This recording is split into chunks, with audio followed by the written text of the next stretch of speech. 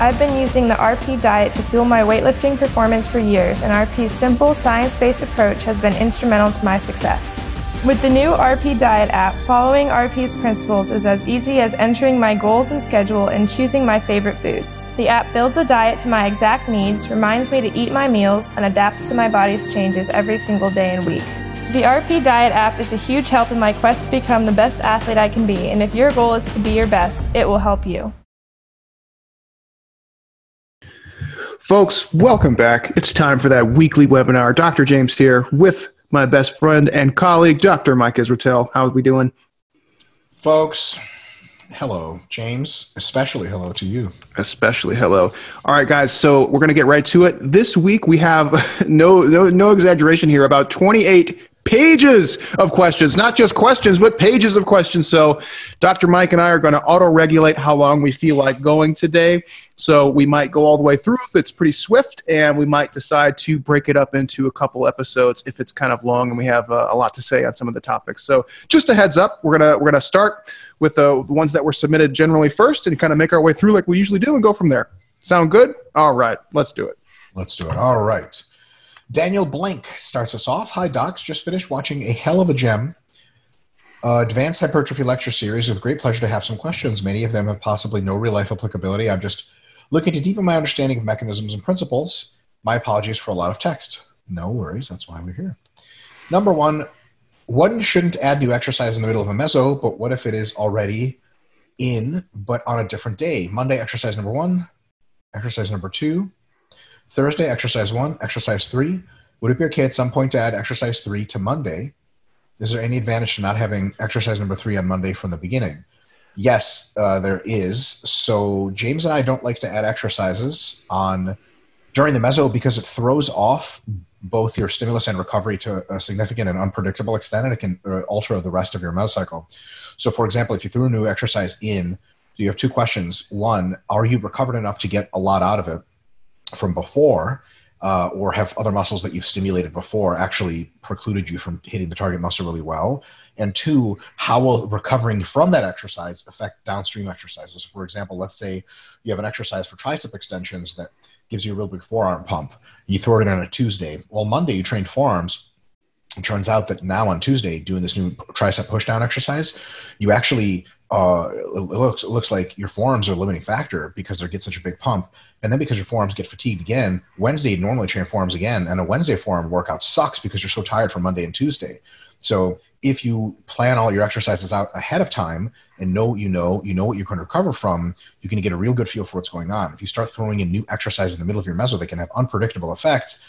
And the thing is that in the first week of exercises, if they have weird and strange effects, you can move them around a little bit. You can increase and decrease the volume. All that stuff can be shifted. But if it's the middle of the meso, you're in the momentum phase already where you're having good workouts. You're tracking MRVs. Everything is just in line. If you throw a new exercise in then, it can really throw everything off and be like, well, did I hit my tricep MRV? Is it really like my forearms are too pumped?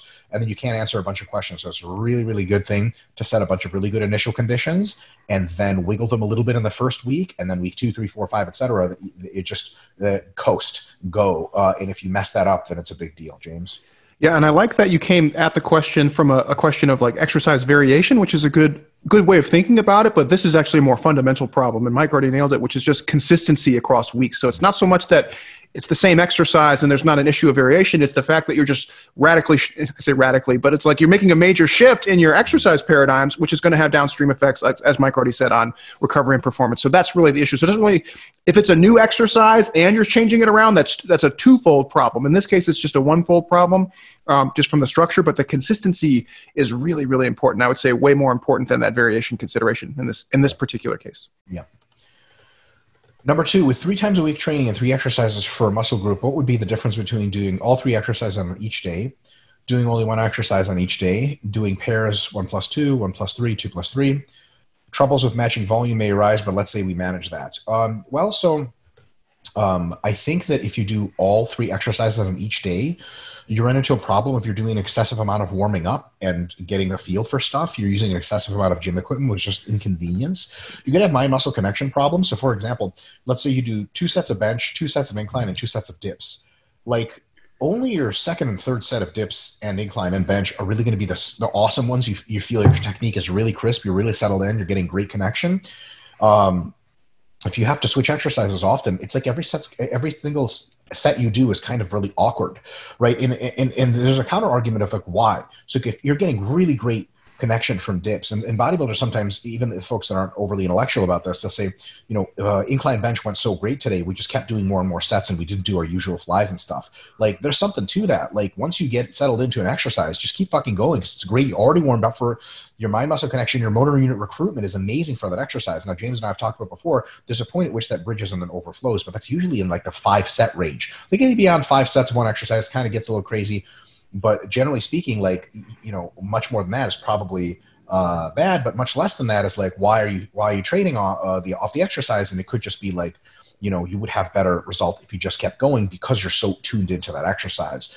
On the other hand, if you do all 3 exercises, or you're doing only one exercise on each day, fundamentally that can be okay, as long as the number of sets doesn't greatly exceed 5. So I think up to 7 sets of one exercise is fine. But like, bro, if you're doing 8 sets of leg press, like, for the love of God, it's probably time you just get a better stimulus to fatigue ratio if you switch exercises after like 5-ish sets, right? So I think of the things you described, sort of depending on the volume, let's say the volume is going up to 10 sets per session, I would say the 1+2, 1+3, and 2+3, the pairs thing is actually really good. Pepper that with some modulation of load. Like, when you do the same exercise, it's at a different loading range. Like, sometimes it's in a 15 to 20, sometimes it's in the 10 to 15, and then you have a really, really great formula. So I think that middle ground is probably best. Yeah, I agree, and I think the all 3 on each day. This is kind of a funny situation where even though you're training 3 times a week, you're actually going to start running into wear and tear related issues, especially if you don't modulate some of the reps. Yes, that's another one. Mm-hmm. So That's a downside with that. Mike already nailed the one exercise on each day. Just probably not, unless you're doing a shitload of sets, it's probably not stimulative enough, and then you have an SFR issue when you're doing too many sets of one thing. So the best option, I think, is probably doing the pairs. That all being said, training 3 times a week, man, we're really splitting hairs at this point. So I don't think that you're going to see like profound differences between those 3 strategies. But if you were to try and make the most of doing 3 times per week, I would say that the latter one's the better one. Yeah. And James, I think you brought up the most important point, which is a point I had in my brain and then forgot when I started talking, that the wear and tear is really the problem with training each exercise every single time you go in. And it will result in roughly identical hypertrophy in any one meso, but 2 or 3 mesos in doing like that, your joints are going to start to feel it. Like, the great thing about the hack squat, among other things, is it's not the leg press. Like, if you just do everything every single time, it's going to be like your tissues never get a chance to heal. And remember, connective tissues heal slower than muscles. So the really good thing about doing leg press one day, hack squat one day, high bar squat the other, is that the particular ways in which they irritate the joints are only replicated once a week. So you have one whole week to heal every single joint structure, but the muscles are hit every time, and the muscles do heal just every few days. So that really, really fits in super well. Yeah, definitely. Did we get all that? Yeah, we did. Okay, we did. Yep. Number 3, person with 3 to 5 years of proper lifting with no underlying conditions and limitations, doing quad training 2 times a week using the following exercises: heavy squat 5 to 10, moderate squat 10 to 20, heavy leg press 5 to 10, and moderate leg press 10 to 20. If there's no intention of using pre-fatiguing, raw stimulus magnitude and SFR are as expected and comparable. No exercise significantly better on these metrics. As a technique and 3 options to structure day, which one would you recommend? I see. It's twice. Okay. Monday, heavy squat, heavy leg press. Thursday, moderate squat, moderate leg press. Monday, heavy squat, moderate leg press. Thursday, heavy leg press, moderate squat. Monday, heavy squat, moderate leg press. Thursday, moderate squat, heavy leg press. So we can take Thursday out completely right now, because moderate squat coming before heavy leg press makes no sense. You always want your heavy work to come before, right? So we can just option C is gone, right? James, you with me so far? Definitely. Super.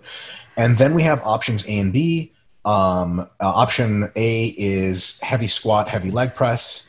And then Thursday is moderate squat, moderate leg press. And then option B is heavy squat, moderate leg press, heavy leg press, moderate squat. I think either one of those is fine. Yeah. I would prefer you. So there are definitely a couple of questions about this. I would generally prefer for more, so for intermediates, I honestly think it doesn't matter. For more advanced folks, and the way intermediates should eventually train because they become advanced, probably option A is better. And here's why. You only have so many really heavy lifting sessions in you per week. And if you do heavy squats and heavy leg presses on Monday, you won't be fully recovered from a connective tissue or nervous system perspective, but you can get through moderate squats and moderate leg presses on Thursday, just grind the reps. However, for option B, when you have the heavy leg press on Thursday, you've sort of pre-damaged the tissues and made yourself really tired doing heavy squats and then moderate leg presses on Monday. And those moderate leg presses come with a usually very high volume. So taking that high volume, that high amount of soreness into Thursday's heavy leg press is not something I'm super comfortable with. The good thing about Monday, heavy squat and heavy leg press, is you probably won't get that sore from those things, but your connective tissues are going to be a little bit compromised, and so is your top end performance. But that's okay because you need neither one of those to be amazing for moderate squats or moderate leg press. And then after that workout, you get sore, but you recover extra, and then next Monday you come back. So my bias is a little bit towards option A, but I don't think it matters a ton. Option C, however, is just out of the gate a bad idea because the heavy leg press comes after a moderate squat. James? Yeah, I like option A. I do like the setup of option B, and I think you can make option A a little bit more like that. When you're only lifting 3 times a week, it might be in your benefit to have a little bit more of a variety in each one. You don't have to, certainly, and I think it might make a difference for some and not others. So you could say like heavy squat, meaning like kind of what we normally would say like 5 to 10.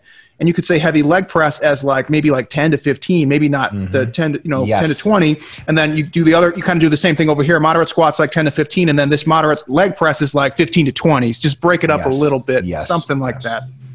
Doesn't, you get the idea. But I agree completely. There's a bunch of improvements, James, that I could make to these as well. But for the purposes of the exercise, I think that's a pretty good answer. Number 4, during deload, should one auto-regulate rest between sets which with 5+ RIR make it close to none on some exercises, or intentionally pace down to make it closer to usual rest times? I don't think it matters much, but I think your deload should not be overly stressful. So if you use pure auto-regulation of rest, you might make the workout much shorter, but the workout is still pretty tough, and you probably don't want that. So what I would do is intentionally rest a little longer so that you're never really that challenged. That's what I would say. I just spilled tea all over myself. God damn it. Yeah. I also think part of the deload is a psychological break from some of the rigidity of your normal training. So I honestly don't even fucking think about rest times on my deload because it's meant to be like a relief for me. So I'm not really thinking about it. I just go in, do whatever I feel like, whatever I had set for myself. And then I just kind of do whatever. If I want to watch, 5 minutes of Instagram nonsense, that's fine. I don't care. It's just deload. I'm just doing whatever I want. So I'm not saying that's the best way, but I think there's a good incentive to break from some of the rigidity of the normal structure. Number 5, increasing frequency from one meso to the next by adding a new rep range. What would be the difference between adding a new rep range with an exercise that's already in the program versus a new exercise? If exercise is suitable for that, something like going from lateral raises with dumbbells in the 10 to 20 rep range to lateral raises with dumbbells in both the 10 to 20, 20, 30 rep range versus adding cable lateral raises for the 20 to 30 rep range. Or similar example with bench press and push-ups. First exercise feels great without big concern for overuse injury, and let's say that a 2-week active rest after that meso to further decrease the probability of overuse and staleness. Much appreciate your time. Well, so actually answer your own question, I would say is if you don't anticipate overuse and staleness catching up with you towards the middle or end of that third meso, then you could absolutely repeat exercises, especially if they're feeling really baller. Like you're just really getting awesome everything with your lateral raises. Fuck it, do them twice a week. But if you're at some point where like at the end of meso 2, you're like, ooh, should I use a new exercise or should I use more lateral raises? And you're like, man, I don't know. Lateral raises are like, I hope they just go okay for this last meso. Then definitely add a new one. So it's really anticipating, and actually the technical answer is this. Where do you think you'll get your best SFR? Like, will you get your best SFR by adding a new exercise, or will you get your best SFR by keeping this current exercise? So if you're really well in the groove of this current exercise, you're hitting major PRs, your stimulus feels amazing, your fatigue feels super low, that might be your best option because you don't have to intro a new exercise. Because remember, when you intro a new exercise, sometimes its SFR takes a little bit of time to go up because you still got to groove it in. But if it's really feeling like dog shit, then the answer is, that. I will tell you guys, there are really only not even two. The fundamental concern with variation is SFR. Like the question of, do I add a new exercise or do I keep the old one, is like, which one's going to get the best SFR / are you still progressing? really well. Like, and those two are very, very linked anyway. So people, you know, if you're amazing SFR and you think like, look, I could switch to hack squat, but leg presses are going amazingly, and honestly, I don't even think hack squat would be better. Why the fuck would you do it, right? But if you're like, oh man, like my leg press is feeling like total shit, should I do hack squat? Well, will it be a better workout? And that's the non-scientific way of saying, is this SFR going to be better? And be like, yeah, hack squat would be totally better. Then fucking do it. That's it. Yeah, so I really agree with Dr. Mike here. For me, there's kind of two main things, and Mike already nailed the first one, which is just an issue of like SFR and staleness. So if the movement is going flat for you, that's just a pure independent reason why you would change exercises, regardless of whether you're increasing frequency or rep ranges or anything like that. So that's by itself. If it's flat, you can swap it out. But more to the point on increasing the frequency of muscle groups and changing exercises. The only other condition is if you have an exercise that's just more appropriate for the rep ranges that you're trying to work in. So you might have been doing really, really well on your squats in like 5 to 10, and you're just kicking ass on squats. But 10 to 20 on barbell squats or 20 to 30 on barbell squats, man, it's a rough day at the office. So you might find that for 10 to 20, having a leg press in there is a really good option, or for 20 to 30, like the knee extension, it might be a really good option. Something that's just slightly more appropriate for the rep range that you're going to be working in. So that would be an incentive reason to add a new exercise based on frequency and rep ranges, but you don't have to. And if things are going well, and if you have like a movement that's been solid and it's going to stay pretty consistent across however many mesos you're working, you just leave it in. There's no reason to take it out unless you kind of hit those two conditions where it's like, okay, well now instead of doing 5 to 10, my last meso, I moved my heavy work up to like 10 to 15, and I'm having a hard time doing sets of 15 in the squat. Okay, there's a reason, but you don't have to. Yeah, that's a good point. Okie doke. Areen Salam. All right, real quick, Areen. Quit double posting your questions. It's very confusing. I'm looking through this and I see you've listed the same questions again. Quit doing that. Just if you post it once, it'll get on there. Don't worry about it. We'll get you. Okay. We got your back, homie. Just once is good. Well, you know, it's an improvement for Areen, who used to post these on Instagram as well. So luckily we got him just to doubling up on RP Plus. All right. Number one, I really, really like deadlifts. For strength measure, I can do 6 to 7 reps with 140 kilos, and I'm 165, 5'8". However, my main goal is muscle size. How can I do deadlifts without affecting my hypertrophy goals as a whole? A whole lot. Well, first of all, you want to do them in the right rep range. So you want to stick to sets of 5 to 10 and not go into the, under 5 reps. And you want to make sure that you're doing deadlifts in such a way that they don't beat you to shit for the rest of the week or beat you to shit for the rest of the workout. So I would limit the amount of volume you do on deadlifts to something that can allow you to, so for example, you do a couple sets of deadlifts in the 5 to 10 rep range, and then you go and do hamstring curls and you go do leg presses, and it's great. You can do both of those great still. But you wouldn't do like 8 sets of deadlifts, vomit up blood, and then quit and be like, shit, it's really affecting my hypertrophy. So those are my 2 biggest recommendations. I'll make sure the rep range is right for hypertrophy, sets of 5 to 10, no lower, and also just making sure that, ideally you might want to do 8 sets of deadlifts. For hypertrophy, it's more ideal to not cause too much systemic fatigue for you to do them in 4 or 5 sets. Then that's what I would do.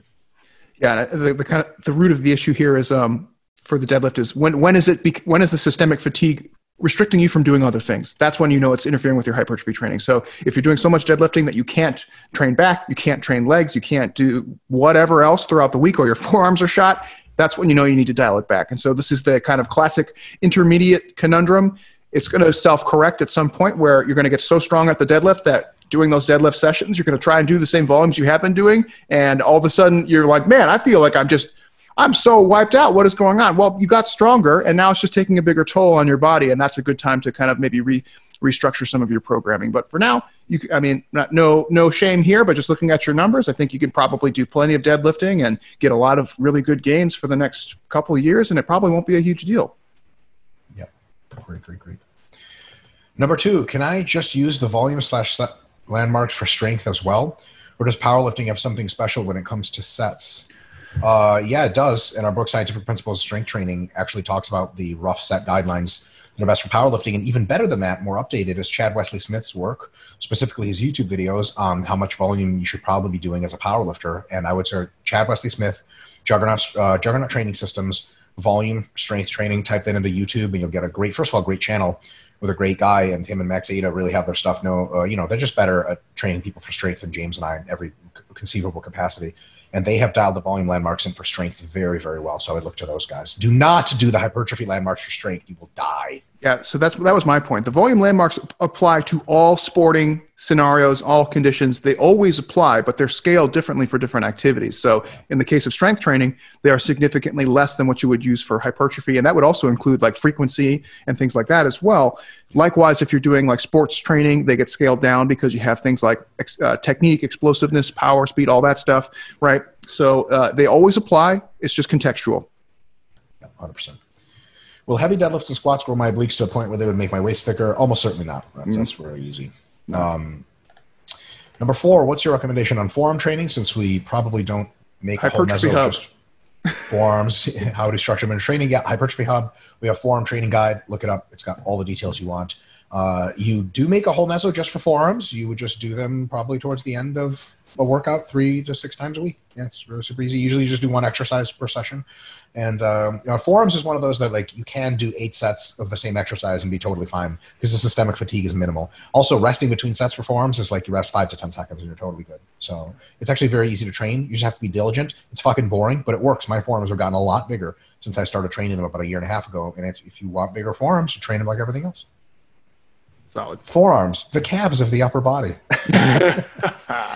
That's probably one of the stupidest things I ever said. That was good. That was good. Yeah, it was pretty good. Number 5, how much Coke Zero is too much? Will certain citrics in it affect tooth health? What about the phoric acid as relation to bone health? So there's almost nothing to the bone health thing. That's almost total bullshit. Almost certainly total bullshit. The tooth health is Diet Coke's not that great for your teeth. It's better than regular Coke and better than anything with sugar in it, but it's not ideal for your teeth. So, that's actually a very dose-response relationship kind of thing. But if you have like 3 to 5 Diet Cokes a day, very few dentists are going to tell you that you're like ending your life and your teeth are going to be total shit. If you have like 10, then maybe you're getting into some risk of you're 50 years old, your teeth could be not so great. And then as far as anything else systemic, they're not really found a realistic limit. You can certainly drink about 20 Diet Cokes a day every day and be 100 times under the level of anything they found to be deleterious to health. So, how about it?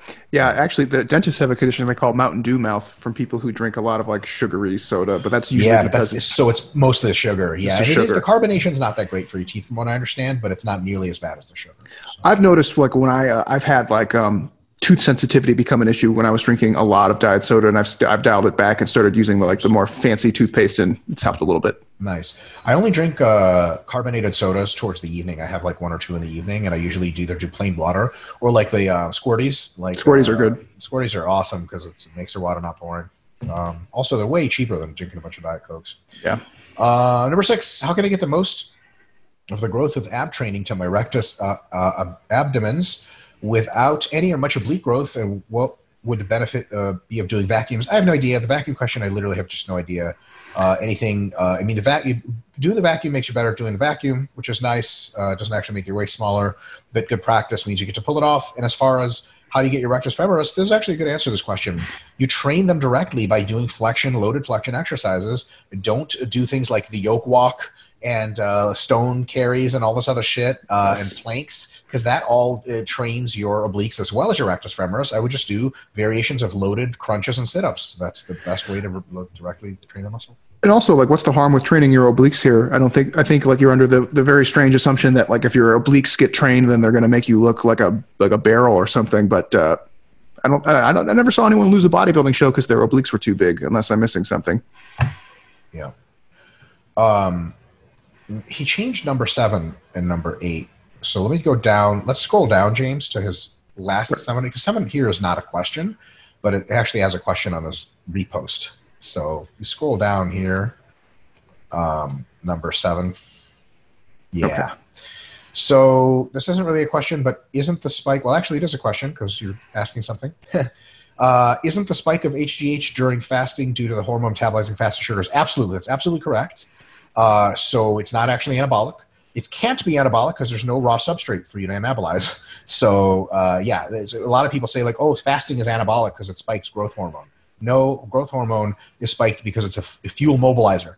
It's spiking because it's like, hey, I'm fucking starving to death. let's get some fucking shit in the bloodstream so that my brain doesn't shut down. That's really it. And then you have to look at it on the net balance too, where it's like, okay, well, you were fasting that whole time. What was the catabolic effect over the course of the day versus the net anabolic effect? Of the tiny spike of GH. Yeah. Can you explain why L-carnitine is overhyped? Yes, the research just not supporting its massive effect sizes. Like if you had to tell me like very confidently if I take L-carnitine, what's going to happen? You'd be like, well, hypothetically, that would be it. That's it. Yeah, I tried. I like everyone else, when I was doing the supplement experimentation back in the day, I tried L-carnitine. It's awful. It's kind of like leucine, where it just doesn't fucking mix in anything, and it doesn't do dick. So it's just worthless. I wanted to go back and address that one on previous number 7 here. Drugs are illegal. RP doesn't support their use. Just, keep in mind, like, it depends on where you live in terms of if they're illegal or not. In the United States, they are illegal. Yeah. RP, like, if you talk to any of us, like, and Mike and I have been very candid about drug use over the years. I don't want to speak out of turn, but I think I'm confident in saying that Mike and I don't have any moral objections. If people want to use steroids to enhance their bodies, great. There are ethical considerations, however, based on the law and based on if you compete in sports. And so I think we both agree that if you value that part of the law very rigidly, then you probably shouldn't do that. And if you value sport competition in its purest sense, and it says that's not allowed, then you don't do it. RP doesn't really have a position stance on it outside of that people should be obeying the laws in the cities and states and nations that they live in. And don't cheat at sport. And don't cheat, so just keep that. That came up last week just because there were some really, really specific individualized questions about drug use. And we just decided that it's not a good look for us to talk about something that is illegal. It's like if it would be like if me and Mike talking about like, where can I get some cocaine and do cocaine? And how much cocaine should I be doing? It's like, it's not a good look, That's really what that came down to. For sure. All right. Peyton Downs. Number 1. I asked about not training on deloads last week. My question was misunderstood. That was my bad. So here it is. I've heard y'all say that not training at all on a week-long deload is fine and not much different compared to doing deload workouts.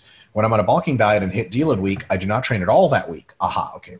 It helps me a lot mentally. So can I do the same thing on a cutting diet when I deload, obviously going maintenance calories that week for the cutting deload? Yeah, I think that's fine. I don't think it's going to be optimal, but I think it's going to be quite good. So he's saying he just doesn't train at all on a deload. I think it's worse on a cut than it is on a mass, but I don't think it's a huge deal. I mean, it's just like me being nitpicky about it. As long as you're really going to maintenance. Yeah. Do not. If you're hypocaloric and you don't train, real bad idea. Yeah. At what age can humans start weight training, and will it really stunt growth? So there's actually there's no reason to believe that weight training of any kind stunts growth. That turns out to be almost entirely myth based on literature we have now. And more literature might come out later says actually it does stunt growth, but the current evidence is just somewhere between highly convincing and theoretically impossible. For example, the forces, people say it's too much force for a kid's growth plates. If a kid jumps up and down, it's like 3 to 6 times body weight force. And like you can't squat that much when you're a kid. So I don't know what's going on there. It's very unlikely. As far as what age, it actually has much more to do with psychology than it has to do with physiology. You can get kids moving around heavy objects if they think they're fun from age 2, 3, as long as they don't drop them on themselves. But as far as weight training in the sense of a rigid, highly boring to children activity, I would say a great time to start kids on it is when they express interest in it, and you start them with a very, very fun, kind of like mini kids strongman. And then if they, once they grow up and they're like 12 or 13, they might be like, man, I want to start training with barbells and machines. You're like, okay, that's what you want. And then you give them a little kiddie routine. And then slowly but surely, by the time they're 16, 17, they're training like more or less adults. I think pushing weight training onto children in any other form just going to make them fucking hate it and hate you, and the whole thing sucks. So weight training is boring as fuck. It's like, when's a good idea for children to start accounting? Like maybe never, but certainly, you don't start with kids who hate the idea of sitting down and concentrating for 30 seconds. Bad idea for both accounting and weight training, James. Yeah, I think I haven't looked at this in a little while, but since the last time I've looked at it, it's really more about managing their training loads than anything else, because you get gymnastics people who don't lift any weights as children, and they're incredibly tiny people when they grow up. It's probably more of an issue of like how much pounding and how much exposures are they getting rather than the actual lifting of the weight and the resistance on their body. So as Mike said, like impact forces from doing like a backflip off a balance beam is going to be way higher than anything you can put on your back and squat up and down. So my understanding, and again, I might be a little out of date here, but it's more about like just managing their training loads and not giving them an adult size training regimen as children in terms of any of those growth related issues. Okay. Have you all ever signed autographs for a fan? Because I'm doing that shit when I see you, Doctor Might Be Ready. LOL. Yeah, I have signed a few autographs. Good God. Yeah, it's a trippy experience. I don't take myself very seriously, so I highly suggest you don't either. Number 4, Mike, do you have any idea of what bodybuilding show you might do? No, I don't. I want to take leave so I can come watch. Please do not waste your leave watching me fuck up another bodybuilding show. You can always look at pictures. Bodybuilding shows suck. Pictures are better anyway. The only person that has to come with me to bodybuilding shows, mostly because he wants, is Jared Feather. She's really my coach. Folks, if you've never been to a bodybuilding show, it's awful. Like, it's fun to see your friends and people you know compete. Other than that, it sucks. It's like if you've ever been to a wrestling meet, it sucks. It's hours of watching people you don't know do stuff, and you're like, why am I here? This blows. Don't go. Don't go. Peace from shitty South Korea. Shitty motherfucker, are you out of your mind? South Korea is one of the greatest nations on earth. Look, if South Korea is shitty, where the fuck is not shitty? That's what I want to know. Philly. Yeah, like Philadelphia is so much better than Seoul. I'm like, you're kidding, right? Like, get the fuck out of here. All right, the one who hacks, Daniel Hacker. If an individual has a high MRV for muscle, let's say 25 to 30 sets as an example, are they better suited to choose less exercise variance and perform said variance multiple times a week and change the rep range? Or would it be a better practice to increase the variation over the course of the week? Would it all come down out in the wash at the end of the mesocycle? Because if one chooses the former, they will likely have to rotate their exercise selection more often because the movements will get stale faster. And if one chooses the latter, they are likely to be able to stick to those exercises for more mesocycles in a row, since the overall volume for each exercise is less. To give some numbers, I'm characterizing less exercise variance as 2 to 3 exercises versus 4 to 5. There's increased variation. Is your answer also experience dependent, intermediate, advanced? Won't count beginners here. Yeah, I mean, I think you kind of nailed it. James, that's why James and I have we literally, our exercise recommendation per week is, I believe, 2 to 5, like in the upcoming hypertrophy book. So either one of those ranges is just a trade-off of exactly what you said. Like if you use a lot more of the variance, then you can keep that up for longer. If you use very few variants, you can't keep it up for longer, but you get to rotate them. So it really comes down to, again, to SFR. Like, start with some exercises, and the ones that lose their SFR competitively relative to other ideas, other exercises, you can put them in. What we don't want you to do is use that 4 to 5 if you only have 4 to 5 top tier SFR movements. Then there's nothing to replace them with.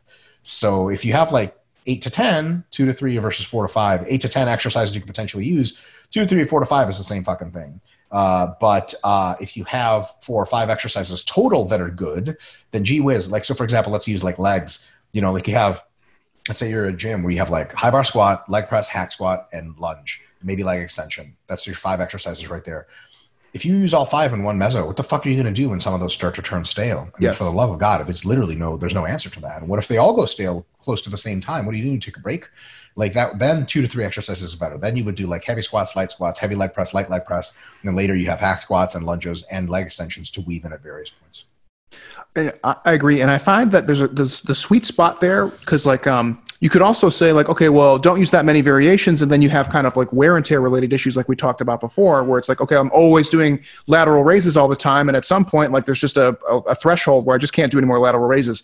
I find that using the different rep ranges is almost just as good as sometimes getting a different exercise. So if you have a movement it's good for you, a good SFR movement in the 5 to 10 rep range, it's probably still going to be a good movement for you in the 10 to 20 rep range, if not even better in some cases, right? So in those cases, you might actually find that if you have limited options, or if you're just trying to conserve some of the variance because you want to use some of your better ones for the next block, just using a different rep range on the same movement can kind of extend the life of that movement a little bit more. The downside is that you're using the same movement, which can increase the wear and tear on the structures involved. So, but again, it's lighter, so you kind of mitigate some of that risk as well. So for me, that's a really good sweet spot where if you're trying to conserve some movements, just use the same movements in different rep ranges throughout the week, and you get a very similar benefit.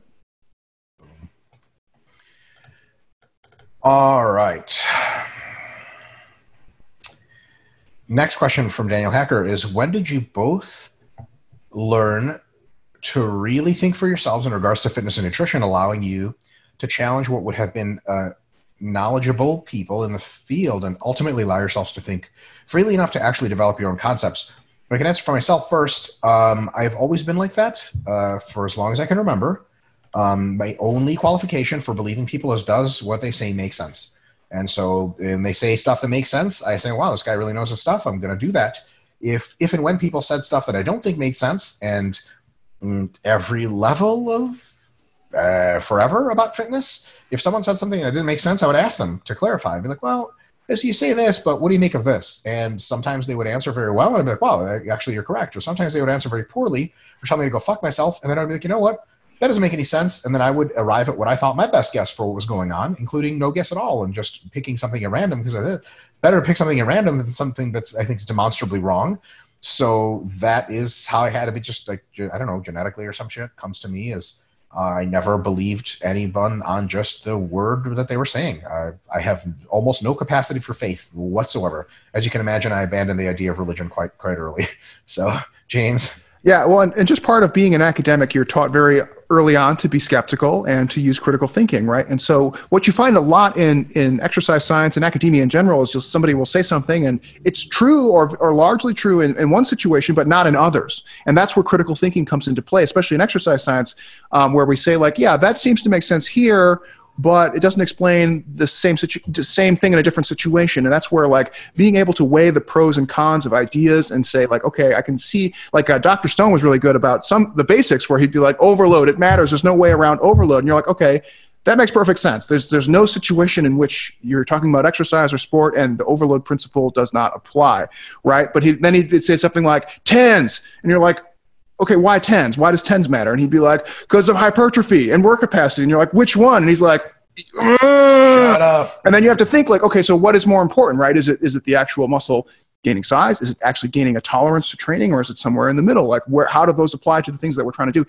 Just an example. Like, and so you just learn to not just take things at face value, because you're supposed to have a skeptical mind, but also thinking about like, how could it be true and how could it not be true? What are the conditions in which it can be applied almost universally or not at all? So that's part of it. It's not, Mike and I are not unique in this way. We're just curmudgeon-y when it comes to the things that we're really interested in. And when somebody says like, I think you should do glute blasters for good glute development so you can be a good sprinter, we'll take every point along that line and go, I don't know, let's think about this a little bit more. Let's talk about each of these points. You know, that's just the type of people that we are.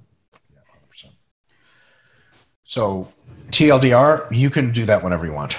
And either you will be shown that the other person is correct or that they're not. And like, you might not have the knowledge base. So like, I'm not going to, like, I might be skeptical if somebody says something regarding economics. I don't know fucking dick about economics, and I'm entitled to my opinion. But for me, I'm not going to speak out and say like, well, here's James' theory of economics that I just, you know what I mean? It's like, that's how you become a clown. Right. Just know your role. Like, you stay in your lane. Like if you have a lot of knowledge on something and you can piecemeal things together really well, then great, speak up on it and put your ideas out there. And if not, go back to the drawing board and figure it out. Yeah. All right. From the People's Nation of Brazil, Rafael Soj. I wonder how he says that name, but that's my guess. Rafael Soj? Yeah, I think so. All right. He says, I would love to read all this in Brazilian accent, but I'm not going to. Hello, Dr. Mike. Nato Laranja. That's right. Hello, it's me again, the poster boy from Johnny Walker Black, race humor. Oh, my God. Like, there's actually a Brazilian MMA fighter named Johnny Walker, by the way. That's true. It's so weird. Like, that's the most American name maybe ever. It's like really intense. And then he says, still walking as if my life depended on it. Fat still melting. All right, excellent. I already thanked Mike on Instagram, and he responded, picture that miracles do happen.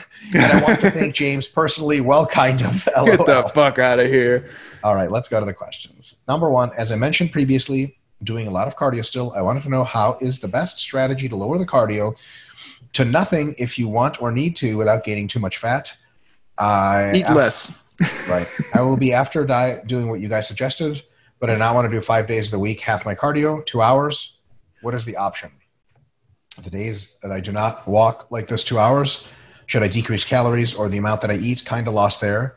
What I'm saying is, how can I eat more, move less, and keep the body fat as lean as I got? You can't. That's fucking physically impossible. But what you can do is eat a lot of healthy food that fills you up a lot, lots of fiber, lots of protein, lots of more raw foods that have high volumes, and foods that aren't super, super tasty.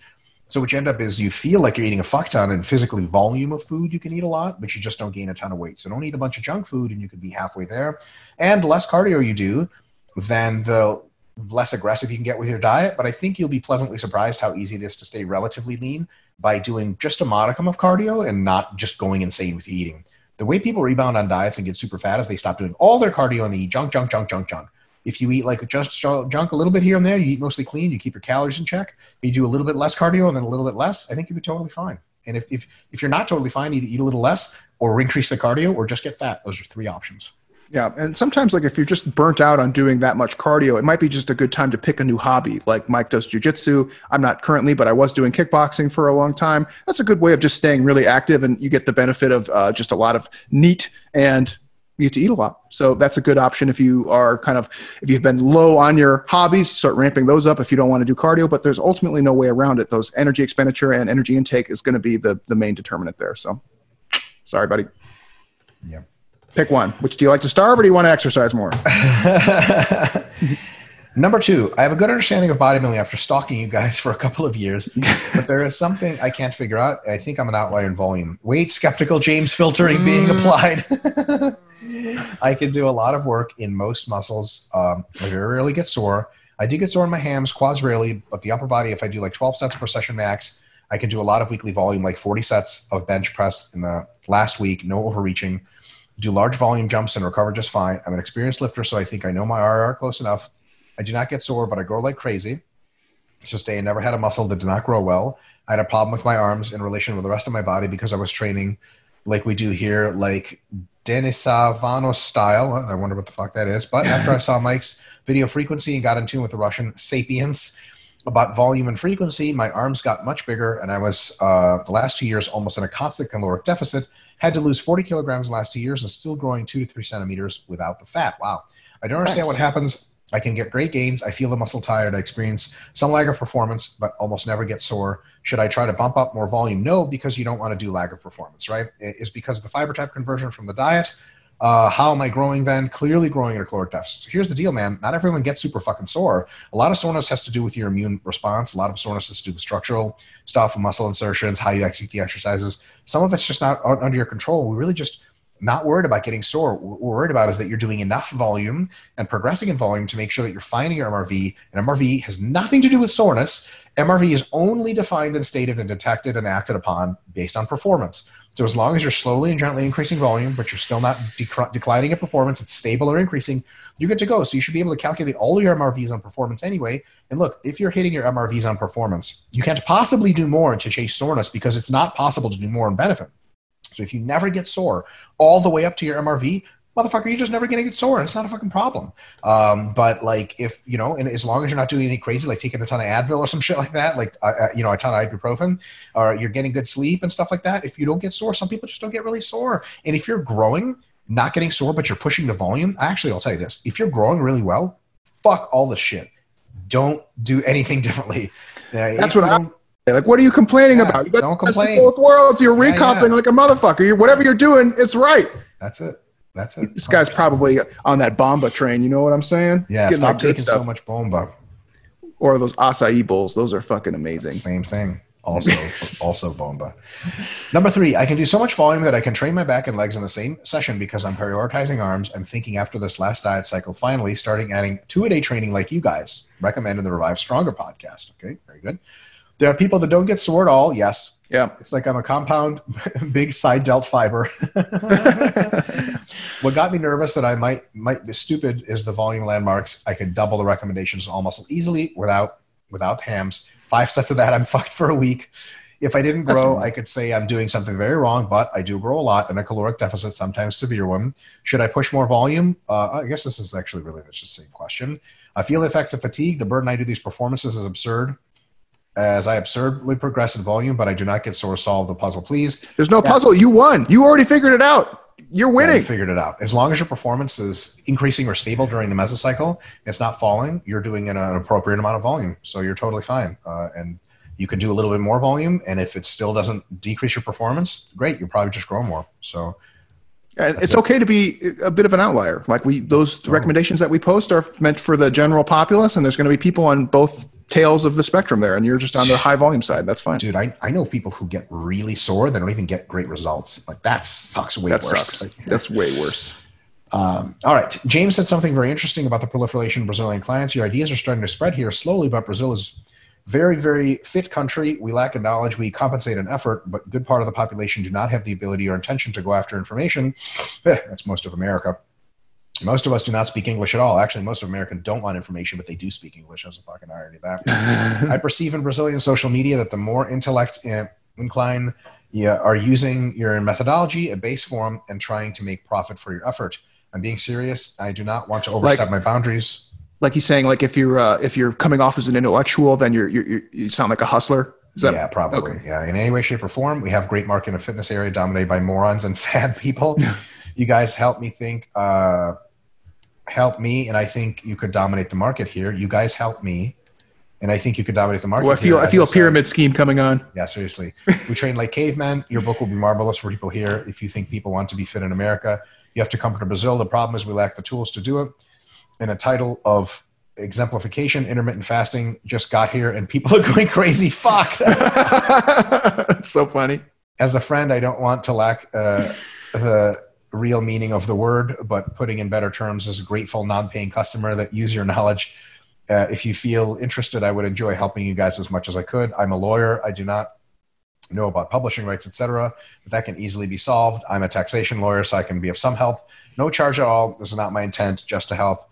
I'd be furious if your book was plagiarized by some clown that doesn't understand a thing. Would have a translator. It will be Lyle McDonald's book, A Guide to Flexible Dieting, was plagiarized like 4 years ago by fitness influencer. I had already read it and got me furious because it basically translated without reference to the credit author. Oh, wow. Even the name wasn't changed. That's the level of ignorance we are dealing with here. On a happier note, I saw an RP video and Mike said, he can rap. Man, get out of here. It's not my native speaking language, but I will drop you some bars. Oh, damn. He's about to rap for us. You gotta read it as if you were rapping, Mike. Cool. Before I do that, just to respond here, Havel, to your question. Thank you so much for the offer. We'll absolutely consider it. We have some folks that may be in the market to translate our work for Brazil. James, you know who that is. So we'll give it some thought. It's always a thing. Yeah. All right. So I'm your rap nemesis. Now sink to my level. Okay, that's not part of the rap. Why so serious? You better be religious. I will get you cook. I thought I said cock for a second. You said you beat Jared Feather. Is he mute? Or rather, come to me. Let's go to war. In this rap battle, I will show you what the B in Brazilian stands for. Doesn't it stand for Brazil? Brazilian. You won't go far. I will submit you in this rap with a flying arm bar. You said you could, in the breakdance, a joke like squat with a wide stance. Damn. Damn. Boy, you are at your MRV. Don't even try to go against me. I will slap you with your Croc slippers. I am the third world ripper. Show me at your crib. Leave like an Ethiopian stripper. Oh boy, this is going downhill quickly. Fuck.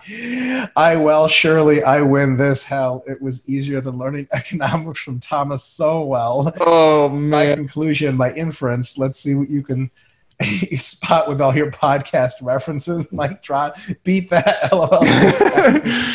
Dude, we got served. I mean, he better be breakdancing after that one. We got served. Rafael, obrigado. Seriously, that was fucking baller shit. You just got elevated to like RP plus God status. Oh man, RP plus OG. That was amazing. Why are you doing this to us? No. Rafael, by the way, James and I have we work on our Brazilian guy impression. So let us know, and then if you watch this webinar, let us know how we're doing, like as far as Brazilian guy. Like, what you mundo? Why you can have? Why you say this thing? Rafael, there's a comedian here in the United States. His name, his stage name is Renato Laranja. He basically just does, his whole shtick is he spoofs Brazilian people, and he's so good that he'll just fighters and jiu-jitsu guys. Yeah, he's so good that people don't realize that he's not Brazilian, but he's just putting on an act. So look him up. He's really funny. He's more for like the jiu-jitsu crowd, but his Brazilian guy impression is so good. You'll appreciate it. Amazing. All right, Stephen Caserta. Hi, I'm 5'4", 140 pounds, 29 years old, and I've been training since I was about 18, 19 years old. Primarily in strength and some CrossFit. More recently, I've started hypertrophy bodybuilding style training. I've been watching and reading everything Dr. Mike puts out. I recently, with the help of the Hypertrophy Training Guide articles at the at-home workout program, as well as the free at-home workout program, Have designed a program that I will start next week. During quarantine, I've acquired some equipment. I like acquired equipment, fell off the back of a truck. During this riding, I have come to acquire several pieces of equipment. And some spray cans. That's right. I have a barbell and 196 pounds of weights. For my strength, this covers most of what I need in order to fall into the proper rep ranges for each muscle group. My biggest struggle will be quad growth, as that weight isn't enough for me to bring close to failure with the proper rep ranges. Last time I maxed out at a back squat of 355. Okay. My question is, what can I do, if anything, to train my quads with barbell reaching failure in the 5 to 10 rep range? Given that the weight is currently limited, I was thinking adding pauses or even switching to some sort of single leg movement. The single leg movement's an idea. There's two problems. Problem number one, when you're pausing, the 5 to 10 rep range paused is metabolically equivalent to the 10 to 20 rep range not paused, because the total time under tension and the amount of tension is actually the same.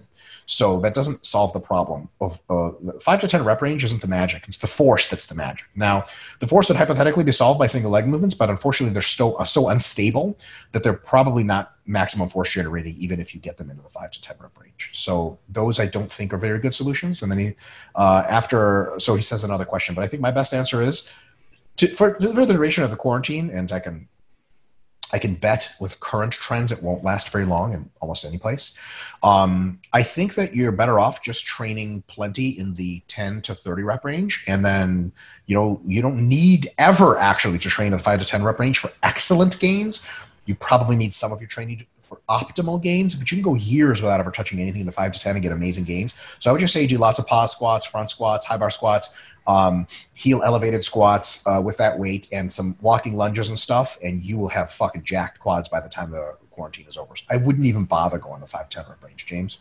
Yeah, I was actually going to say the same thing. I think you'll do, with that amount of weight, you could add pauses, you could do close stance, you could do front squat, and you can probably actually still get a pretty good well, you get a great stimulus, but I was thinking if you do some exercise variations like that, you probably will be in like the 10 to 15 rep range, which is still pretty freaking good. So I really wouldn't even sweat it. I think you'll do just fine if you're not hitting the 5 to 10 on high bar squats.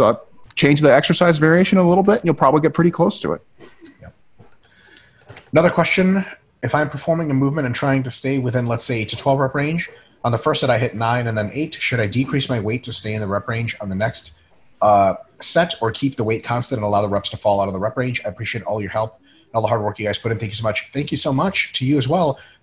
So there are some technical reasons why you might want to stay in that range for all of the reps, but that's usually not the case. Letting the reps fall is just fine until and unless they get to sets of 5 or less. Then you boost them. So I think it's fine to start in any rep range and let your reps drop by any amount unless they get below 5. James? Yeah, and another thing you might think about is like your pumps in mind muscle. Like if you're dropping, your reps are dropping and you're just kind of feeling blah. If doing a down set would get you back into a good mind muscle, good pump situation, that's a good incentive to do that. You don't have to do that. I usually, with like beginner clients, I'll say more rigidly, like I want you in this range just so they kind of get used to rep ranges and RIRs. And as they become more intermediates, I'll kind of expand that out. So if I said, if I said 8 to 12 and they get the first set is 15, next set's 13, next set's 10, that's fine. You know what I mean? And if they're an advanced client, as long as their first set is basically in that goal rep range, whatever else happens from there is fine for the most part, as long as it doesn't go below 5. All right. Zhao Chen Lu says, hi, Dr. Mike and James. Thank you for answering my questions last week. It was very helpful. I have a question regarding compound versus isolation exercises. I feel a much better pump from flies than bench press, and at a failure, I feel my pecs have been way more taxed from flies than a bench press. Would it be correct in saying that if the sole purpose is pec hypertrophy, flies is a much better exercise, having elbows bent enough so that the biceps are not a limiting factor, and then the only advantage the bench press has over flies is the reduced risk of injuries? Maybe that might not even actually be the case. From Dr. Mike's video, I know that sets of 6 to 8 is the major factor in stimulating faster twitch fiber and hypertrophy in general. Doing flies, curls, hamstring curls, and other isolation exercises where the targeting muscle fails before the supporting muscles for that exercise in the 6 to 8 rep range seems more injury prone for muscle connective tissue tear. That's the only reason we're not focusing on them. I mean, yes, I can get big pecs if I was benching 140 kilograms for 20 reps, but wouldn't it be more time efficient to focus on flies instead? Imagine how big my pecs would be if I was flying 70 kilogram dumbbells for 20 reps. Thank you. Zhao Chen Lu, big pecs lover. So I think that your experience is actually quite unusual. Most people get better pumps and better feeling of tension perception in their pecs with lower weight during compounds. But because at least for flies, you happen to feel that flies are a really, really great exercise for you, and because you feel your pecs are really super taxed and because it feels like pecs failure is occurring, that I would, for you as a recommendation, and James and I are very sort of not big fans. So hold on a sec. Hi, honey. Hi. I'm at a webinar. Cool. Just let you know. James and I rarely like to say, okay, never do this again and only do the thing that works. But if James and I were programming for you, we would program much more flying and much less benching. Does that mean no benching? No, probably not, because if you don't bench for a while, you do very little benching. Benching, as far as a marginal improvement to your training, is actually quite good. Because it's you sprinkle it in, it's just doing too much of it is something you don't want to do. So I would say, yeah, do plenty of flies, but don't write off the bench completely. And if you for other exercises like hamstrings and biceps, if you also feel that isolations are doing good, that's totally fine. As far as doing them heavy, usually injury is not a factor until and unless you feel like, holy fuck, if I do like this heavy, like my tendons do not feel right, my positioning doesn't feel right, it feels like I'm going to get hurt. If that's not the case, you're totally fine. Just don't do anything stupid. Really control the eccentric and the descent, and that will make sure that injury risk is much lower. The thing is, injury risk is not the number one factor that precludes us from programming isolations in the low rep numbers. It's usually that most people just don't feel a fucking thing if they do that. Yeah, and also the compound movements just tend, in the more recent terminology, just tends to have a better STR, stimulus to time ratio, where in terms of like if you're going to work your delts and your triceps and your pecs all in the same day, like the bench is just a more efficient way of kind of hitting all of those, checking all those boxes. Whereas like if you just do flies, then you're going to have a distinctly different warm-up period and exercises for your triceps, same thing for your shoulders, etc. So it's not that one is good or bad. Like in terms of SFR and bodybuilding purposes, you can kind of pick and choose. If the flies are really good for you, you can prioritize them, absolutely. But it doesn't mean that you should take bench out necessarily. Because also think about this. How many variations on bench press can you do? A shitload. How many variations on flies can you do? A bunch, but not that many, right? You have your flat, your incline, and then kind of the in-between ones, and then cable. After that, you're going to run out of options. So you might exacerbate some of your highest SFR movements relatively quickly, whereas with the bench, you can do dumbbell bench at a number of different angles. You can do barbell, medium grip, close grip, wide grip, incline, medium, close grip, wide grip, etc. So you get a lot of options with the barbell, whereas the flies are going to be a little bit more limited. I'm sorry, with the compound pressing. Okay, Danny Machado says, hey there, docs. New member here. Thanks for the free month, by the way. I'm giving this another shot because I commented under the last seminar thinking that was where you guys get your questions from, but it turns out it was here all along. For the YouTube people, it is. For RP Plus members, you found it. Anyway, my first question is regarding assessing performance while doing bodyweight home workouts. Let's say I'm bulking and my performance on pull-ups in week 4 of my last meso is the same as my performance in week 4 of the current meso. Considering the fact that I'm heavier, is it reasonable to consider this progress of performance? Oh, yeah, of course it's progress. If you're more force done for the same number of reps, that's great. That's the easiest question we'll answer all day. My second question is regarding metabolite training. I'm wondering if there's any problem with doing metabolite phase while in a deficit. No, there's not. My home gym situation will get a little bit worse in the coming weeks, and I figured like losing a piece of equipment. And I figured my bench press is dying. And I figured I could use metabolite training and higher reps to achieve a better stimulus with limited equipment, but also planning on starting a cut at the same time. Is there anything you would recommend? Is it worse, equal, or just wondering what your thoughts on it? So, like we've said to a couple of other related question askers, starting a cut on metabolites is something we usually don't recommend. So if you anticipate your gym situation won't get much better for months and months, then cutting on a metabolite, not the greatest thing in the world. But if you anticipate doing like one meso and then gyms opening up, then you're totally fine. James? Yeah, I agree. It's just not something you want to spend months and months and months doing, but as kind of a quick fix until things are back on track, I think it's fine. All right. Ooh.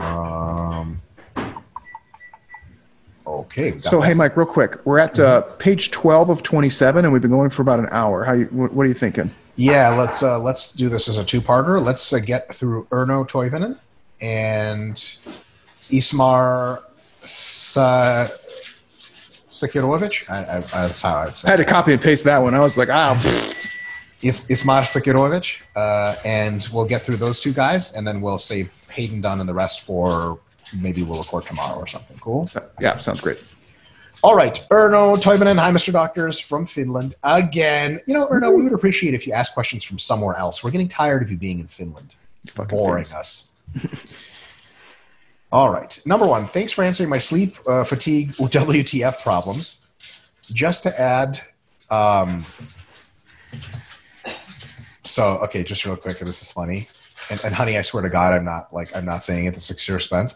My wife is exclusively manipulating objects that have the loudest crinkle factor ever. like I didn't even know we had there's the plastic baggies that are just like it's like when you go into I love you baby, no hard feelings. Like when you go into James, you ever try to eat in like a large lecture hall with a professor and you're trying to open up a bag of pretzels and you're like, is this a 20 decibel bag of pretzels? Like, did they somehow get an airliner noise into the pretzel bag and seal it? Do you remember when Doc Stone did that when somebody was presenting in one of our weekly meetings and I think Howard finally just snatched it out of his hand and opened it all the way? He was like fussing with it for like 10 minutes and Howard was like, just give me the fucking bag. Because it's like you're trying to open it quietly, so you want to do less forceful, but that just means it takes longer. Just takes forever. and then the worst part is like people, there's a sigh of relief when you open the bag, but then you start eating the pretzels and it's like, yeah. Like, yeah. Wow. Yeah, that's funny. All right. So, Erna Toivonen says, open them later. Say that again, honey? I'll open them later. Baby, you can do it. It's not a big deal at all. I just mute myself when I'm not talking. Thanks for answering my sleep fatigue with the WTF problems. Just to add on James's comment about the prescribed sleep medicine, I've been prescribed Doxepin in a very small dose. Honey, what's Doxepin? It's a sleep med. Yeah. She says Doxepin is a medication used to treat major depressive disorder, anxiety disorders, chronic hives, and trouble sleeping. That's like, goddamn, that's like a shotgun pill. It's like, hey, what's wrong with you? Like, actually, I don't care. Here's Doxepin to treat that shit. There's the little references in there too, so I'm guessing that was a copy paste job from Wikipedia. Yeah, there's like references below in his and trouble sleeping for hives. It is less preferred alternative to antihistamines. It has a mild to moderate benefit for sleeping problems. It is used as a cream for itchiness due to atopic dermatitis or lichen simplex chronicus. Man, that sounds like some shit you don't want to have. Man, you got to get on that fucking. There's like Lunesta, and what's the other one? Ambien. You got to get on that Ambien, bro. Yeah. It's usually not the first line. Crystal says it's usually not the first line. See if you can get upgraded to fucking Ambien. Lunesta and Ambien is like the last line of sleep defense. Well, no, actually it's not. Valium is. I take that back. No, one of the. I'm going to point the microphone at her while she's saying it. You're live. Oh wow! No, I was gonna say the insurance company actually rejected a like Lunesta or whatever, and the insurance company rejected my alternate medication because I needed to try the first line, which was Lunesta or Ambien. You heard it here first, folks. Okay. Get that Lunesta. I will say that, first of all, I'm fascinated with medication names. I think they're beautiful. And because I'm fascinated with Big Pharma. But like when I hear the name Lunesta, I want to go to sleep. Because it's derived from Luna, which means moon. It's just like Lunesta. And I'm just like, I don't even have to take it. I've also never taken it. I have taken Ambien on a flight from Korea, and it was an unbelievable experience. It just sort of made me want to go to sleep. It didn't even make me feel like James, some sleep stuff, like antihistamines, they just like crush you. They're just like pharma just pushes you down and you can't even open your eyes. This was just like, I was like, yeah, I'm kind of sleepy. I closed my eyes. I woke up 3.5 hours later. I was like, what the fuck? Where the fuck was I? And then I went to go pee because the medication was like 7-hour half-life. It's like super still like, in the blood. I felt normal, just a little tired. I peed because I was on a plane. I just peed out in the aisle because I don't use the plane bathrooms. I just pee wherever I want. And then after I got back from the bathroom peeing, I laid down and I was like, oh, I guess my sleep is over. 3.5 hours isn't bad. I closed my eyes and I woke up another 3.5 hours later. I was like, whoa, holy fuck. Like it was really incredible. And after that, I didn't even have any I wasn't groggy or anything. I was really, really impressed. Yeah, I've never met somebody who has used those drugs and did not think that they were awesome. And I don't mean that in like an abusive way. They just they had troubles, Tiger Woods, and no more. Now they're great. Yeah. That's fucking sweet. All right, he says maybe it helped a bit, but just maybe and only a bit. So I'm not sure if it in reality gave any help, but I will try the ZMA. Yeah, that one's okay. It's, like it will make, like I said, when you fall asleep, you're out cold. It doesn't help you sleep. Like it doesn't help you fall asleep, but when you do fall asleep, it's like gone. You guys recommended taking 2 weeks of very light active rest followed by 4 times a week with a very low volume training and plenty of calories and focusing on sleep and falling for a few months. Does this very low volume mean, example, 4-day-a-week MPT and using only the first week's set numbers and only progressing in weight and lowering RIR throughout the muscle? Yes, that's exactly what it is. Yeah. Number 2, I've been thinking of doing front squats after many years. Some coaches have said that front squats should be done only in short sets, maybe 5 to 8 reps. Often supporting muscles are the ones giving out first, causing the posture collapse. I think James and I were both those coaches. Yeah, I agree.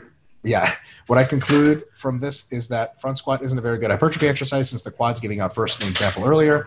Would front squats only be good for people who are strong on supporting muscles and have only quads as a limiting factor? Yes, they would definitely be better for those people. What's your take on this? I don't think I'll be doing front squats since as a high fatiguing exercise doesn't go well with easing on the training. Advice you gave me last week, smiley face, but I'm just asking out of curiosity. Yeah, totally. Front squat, people like, it's interesting. If you just look at it from like a external view of like what the exercise looks like, people are like, front squats are great for quads. And it's like, yeah, are they though? And the answer is probably not. Like anything front squats can do, high bar close stance, upright squats with a heel can do probably better for quad hypertrophy purposes and probably for strength and probably for athletic development. To be honest, front squats are, and most weightlifters will tell you this, front squats are an exercise used to practice the front squat, which is a weightlifting movement during the clean and jerk. Like weightlifters usually just use back squats to get stronger legs. So, Yeah. I don't want to say too much and piss off front squatters, but it's a limited exercise. Front squat is great if you can do it at the same volume, intensity, frequency as your back squat. The problem is that the majority of people cannot do that. That's the thing. So as an exercise, it's no different than anything else. If you can do it in such a way that is stimulative, then you'll get robust growth. The problem is that if more often than not, your lower back or your hips or your trunk muscles are going to be the limiting, or even just the rack position is a limiting factor for many Your people. shoulder joints are limiting, not even the muscles. You're like, just fuck your shit up. And it's not that it's a bad exercise for hypertrophy per se. It's just a hard exercise to incorporate into hypertrophy training. That's really the limitation. If you can do it in a way that is not subject to those limitations, then it's going to be great. It would be like any other squatting movement at that point. It's just another variation, but it's not for most people. That's the problem. Yeah, 100%. Okie doke. He says, I need to give you guys a shout out again for the help you're giving. Isn't it so cool how you have helped literally thousands of people? You helped hurt, We're actually trying to hurt people. We just keep fucking up and helping them instead. I always feel like we're just bullshitting. That's really what we're doing.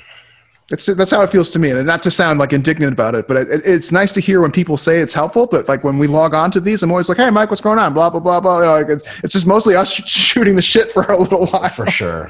I'm glad you guys are getting something out of it. Yeah, we're glad you enjoy. All right, Ismar. Fuck. Sikirovic. Sikirovic. All right. Hi, Dr. Mike and Dr. James and Dr. Mike. If Mike wants to guess where I'm from, quick tip: the name of the country has an and. Has a and. Oh, Serbia and wait, something. No, something in Montenegro. Hold on. This is bothering me. Has an and. Isn't there 2 countries in the Caribbean that are usually Trinidad and Tobago? Yeah, he's not from that. But those are still 2 separate countries. So I guarantee you he's from Eastern Europe. Let's see. Bosnia and Herzegovina. Those aren't 2 separate things now? It's one country. Oh. Well, that makes a lot of sense. Yeah. Everyone who has that, anything Ovic is from that area of the world. All right. Which, by the way, is populated mostly by like 6'5" tall models. The people look absurd. Oh, they're better at every sport than everyone else. Fuck all you guys for being better than us. That's what I tell you. All right. Also, their country's fucking gorgeous. Yeah. All right. It's not like Philadelphia, where people are not 6'5" models, and Philadelphia is not gorgeous. Or good at a lot of things. Or good at most things. I have just 6 questions. I feel they belong more in sports scientists. Speaking of, when is the new podcast coming out? Fuck if I know. Does you mean the new sports scientist episode? Yeah, I don't know. We haven't recorded one. Sports, don't you worry about when that's coming out. It'll come out sporadically when Marcos decides he wants to do a sports scientist. Number 2, how does joint cracking affect lifting? Seems to me that it's psychological. For instance, if I crack my neck, it feels more free. I can crack my neck several times a day, but sometimes maybe once a week, my right shoulder feels weird. It pulls, and I can pop it into place. I should add that my right shoulder is fucked up from unnecessary grinding. Long story short, turns out to be my psychological ache I was feeling. For instance, when I do military press, my shoulder blades don't elevate to the same height. I think that you got to do whatever makes you feel comfortable and whatever kind of swag you got going on. It probably is very largely psychological. There might be some cracking as a displacement of oftentimes of like internal joint gases, I believe. And there might be something too aligning the joints a little bit more optimally for cracking or post cracking. My wife, who's a sports medicine doctor, says yes. But I wouldn't, I would definitely get all your cracks out before you lift heavy. The hilarious thing is like when you start lifting heavy, the cracks come out anyway. I would just prefer they come out before the lift than during. Like if I squeeze my glutes together, I can actually crack my lower spine area, like my sacrum and stuff. If that happens during the lift, I'm like, holy fuck, did I fall apart? But if it happens before, I'm like, I'm okay. Yeah, I think that's just something you can incorporate into like an individualized warm-up, like just kind of your pre-lifting routine for any given day or sessions or movements that you're going to do. I think that's fine, but I don't think there's much to it outside of just individualization. Yep.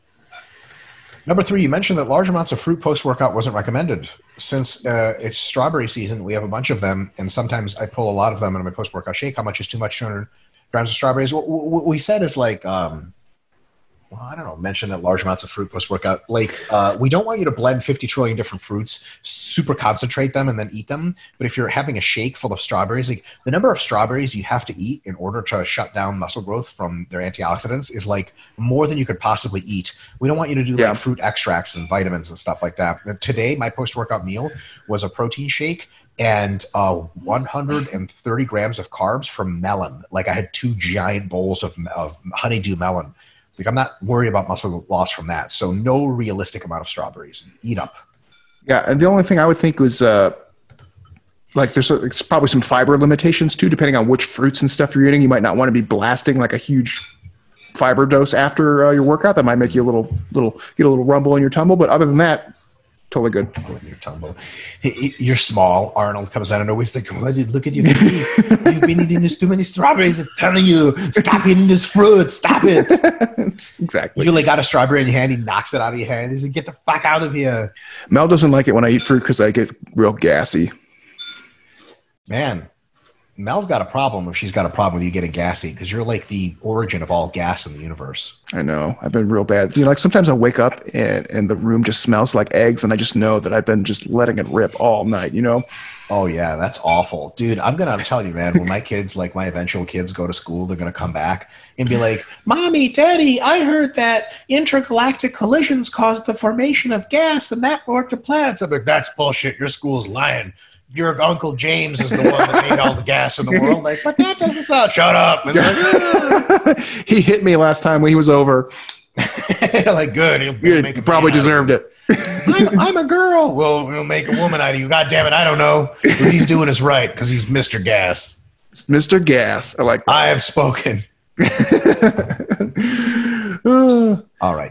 Another CWI, cold water immersion, blunts muscle growth. But why is Wim Hof so jacked? Well, I can answer that a couple of ways. Wim Hof's not that jacked. Second answer is genetic variation's a motherfucker, and he probably trains a lot. And he would be more jacked if he didn't do cold water immersion. Also, the cold water immersion blunting effect of hypertrophy is notable but small.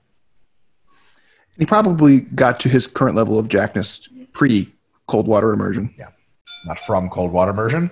And then he says, JK, what are your... Actually, truth be told, Wim Hof, Wim Hof's not very jacked at all. But he does cool breathing shit. What are your opinions on cold showers after workouts and or in the morning far from the workout?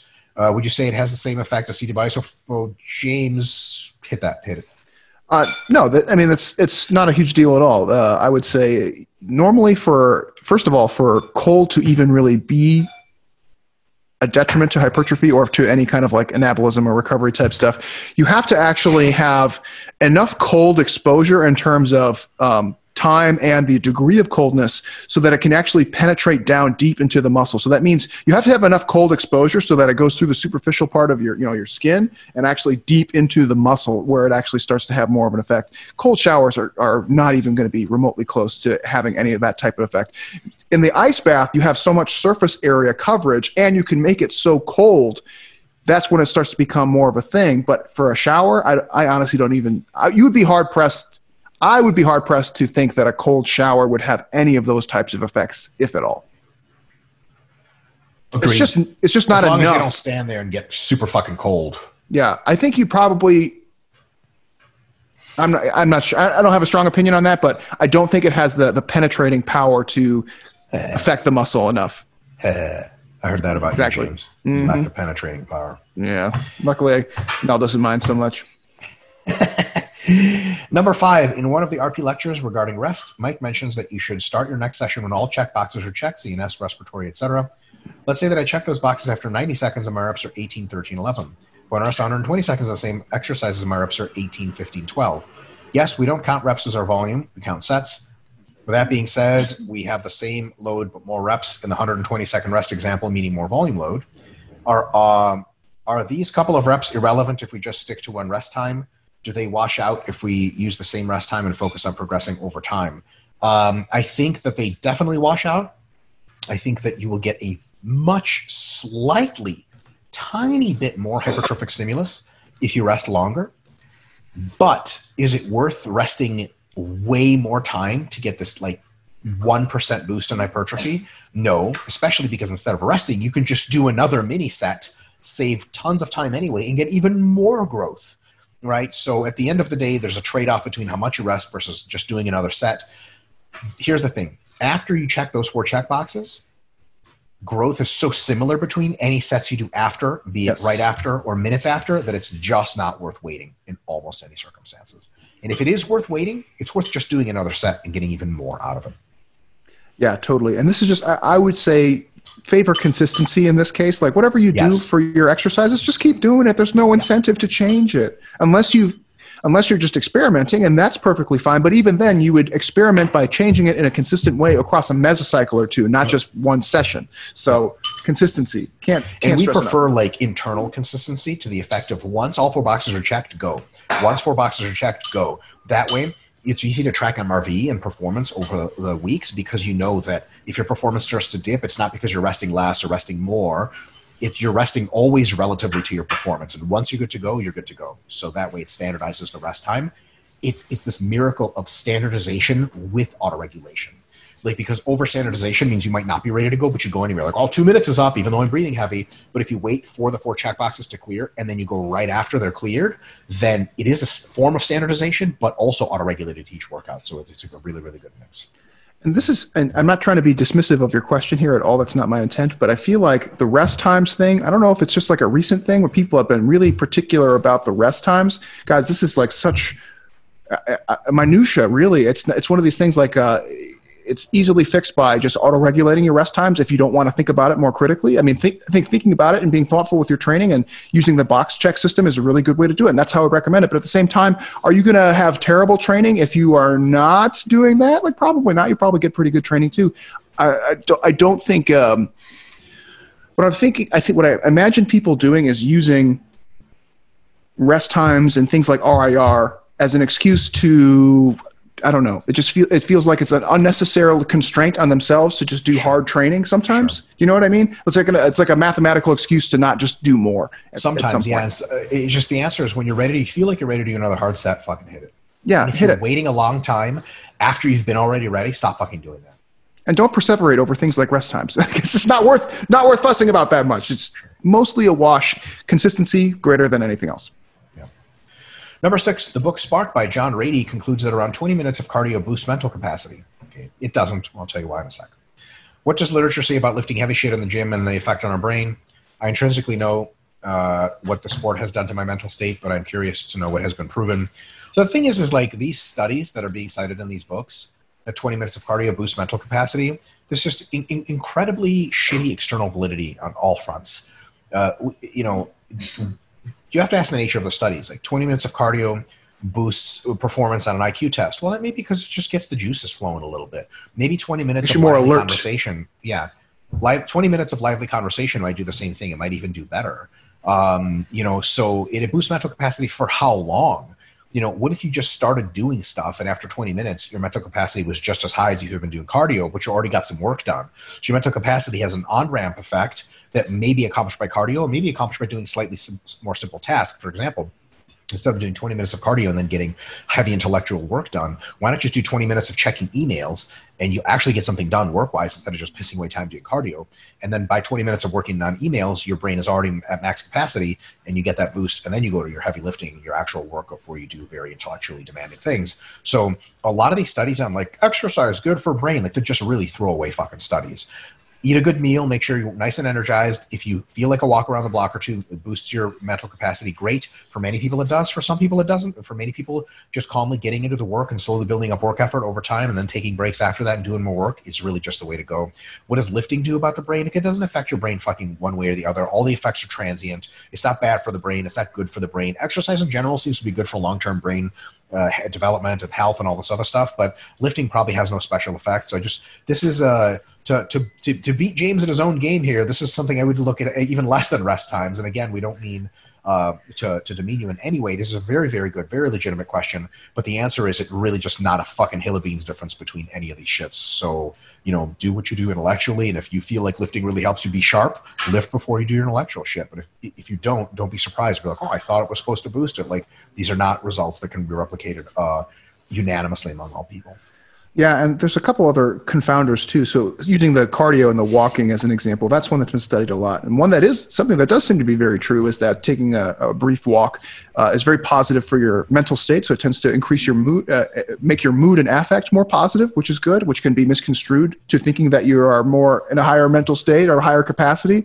And you also just are raising your level of physical arousal at that point, right? So anytime your arousal goes up, you're going to be a little bit sharper at some of the things that you're doing. That just is just a natural, that's why you warm up for sports. That's why we do all sorts of stuff. So I wouldn't put too much stock into it. I know that there's been a lot going around recently, and I'm not, my wife is a neuroscientist. I certainly am not. I know there's been a lot of stuff going around lately about lifting and seems to prevent Alzheimer's disease and some other stuff. But I don't know about any of that. I think it's mostly about like living a good, healthy lifestyle. Yeah. Is what mitigates a lot of the risk factors and, you know, things like that. Oh, Mel's got something to say. It seems to be very related to maintaining healthy blood flow and healthy vascular system. So exercise and good diet contribute hugely to your risk for a lot of dementia and stroke and all the brain-related blood associated. Did you hear that? Yeah, that's pretty clear, actually. Yeah, so that makes a lot of sense.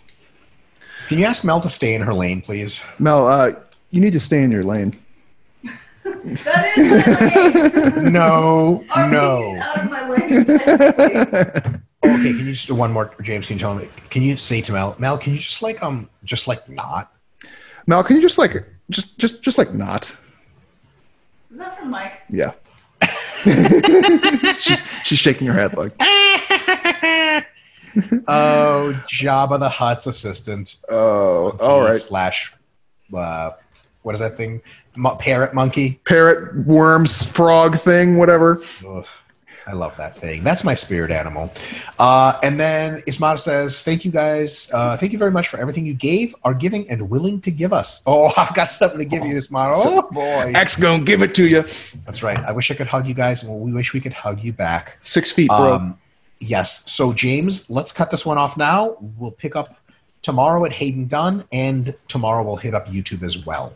Okay, that sounds good. I put a mark on my thing to remind me where we left off. Folks, thanks for tuning in with us today. We didn't get through all the questions, but we will address the rest of the questions probably sometime very soon this week.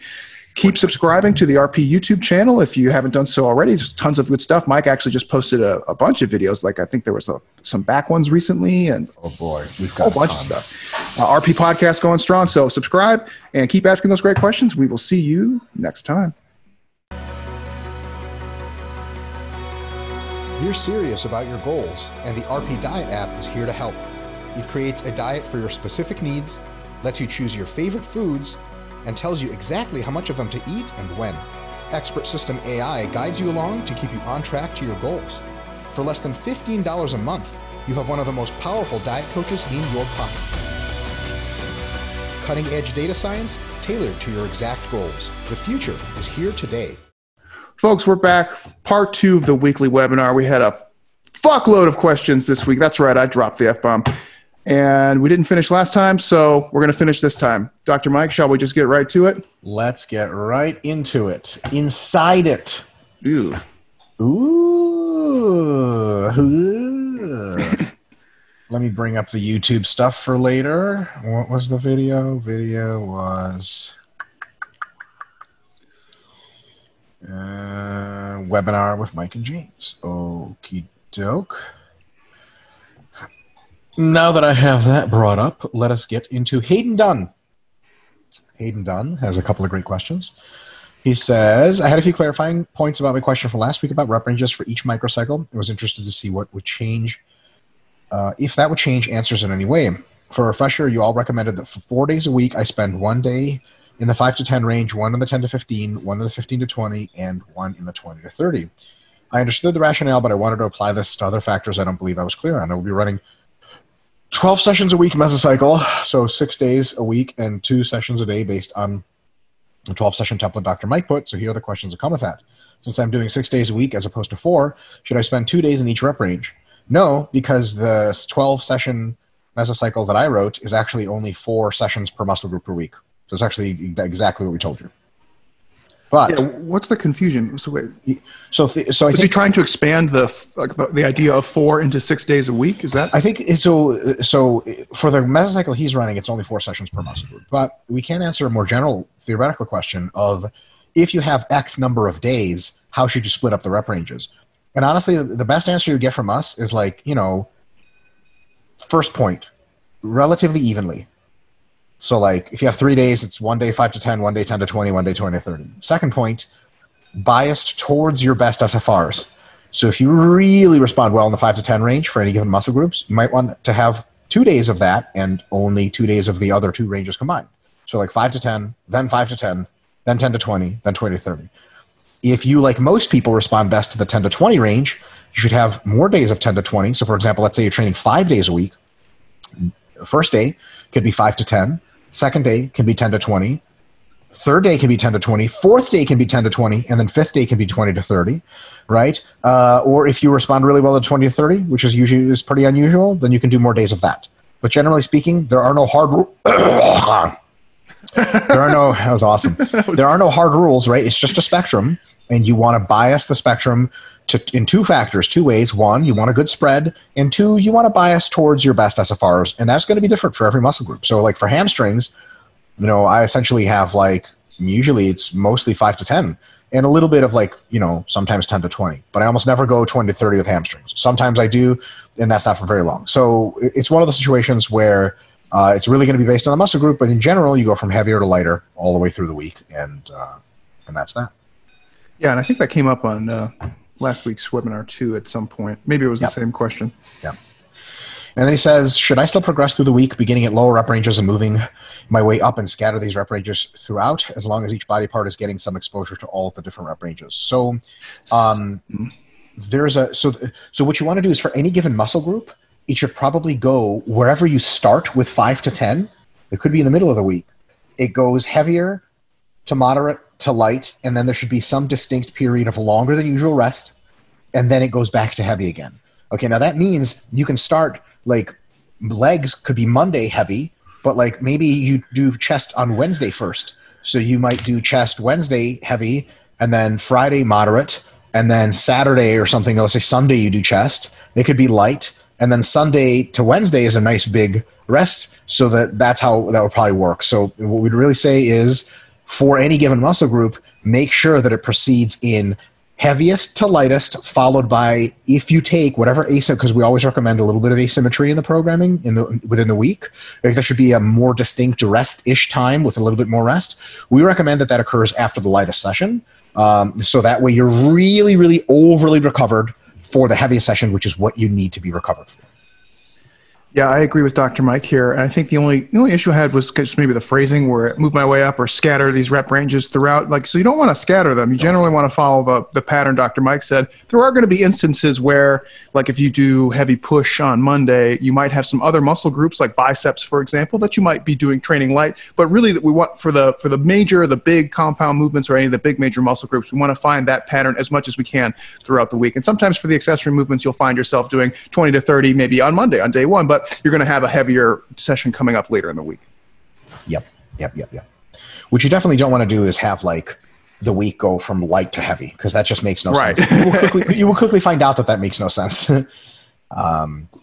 Number 3, since this specific template layout spreads the entire body out very well, evenly and consistently, would this protect me from extreme intra-session systemic fatigue if I were to complete days in a specific rep range? Do complete days in a specific rep range. Example, doing 2 days where every exercise is 5 to 10 or 20 to 30 range. Actually, yes. And in fact, this template that I made is so high frequency that the per session volume is really small. So you probably only need usually one exercise per session. And one exercise you can absolutely do in one range. So that's totally, totally fine.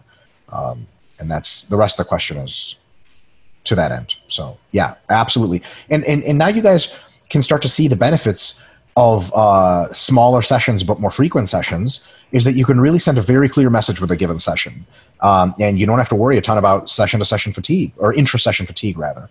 That's like, James and I were asked like the famous question that we made fun of about 1 trillion times now, like, hey, how come you guys don't have 2 a day, two session per week advanced hypertrophy splits? And we're like, well, we don't write 6-hour workouts, man. Farter, you aren't advanced. That's right, exactly. So, are 12 sessions appropriate for everyone? No, absolutely not. You will deal with lots of problems with a 12-session routine that make it very unsustainable for anything more than about a mesocycle. But one of those problems will not be that your intra-session fatigue is very high. In fact, you will get great workouts. The big problem is that your workouts are so great, you're going to get fucked up doing that many great workouts within a period of a mesocycle.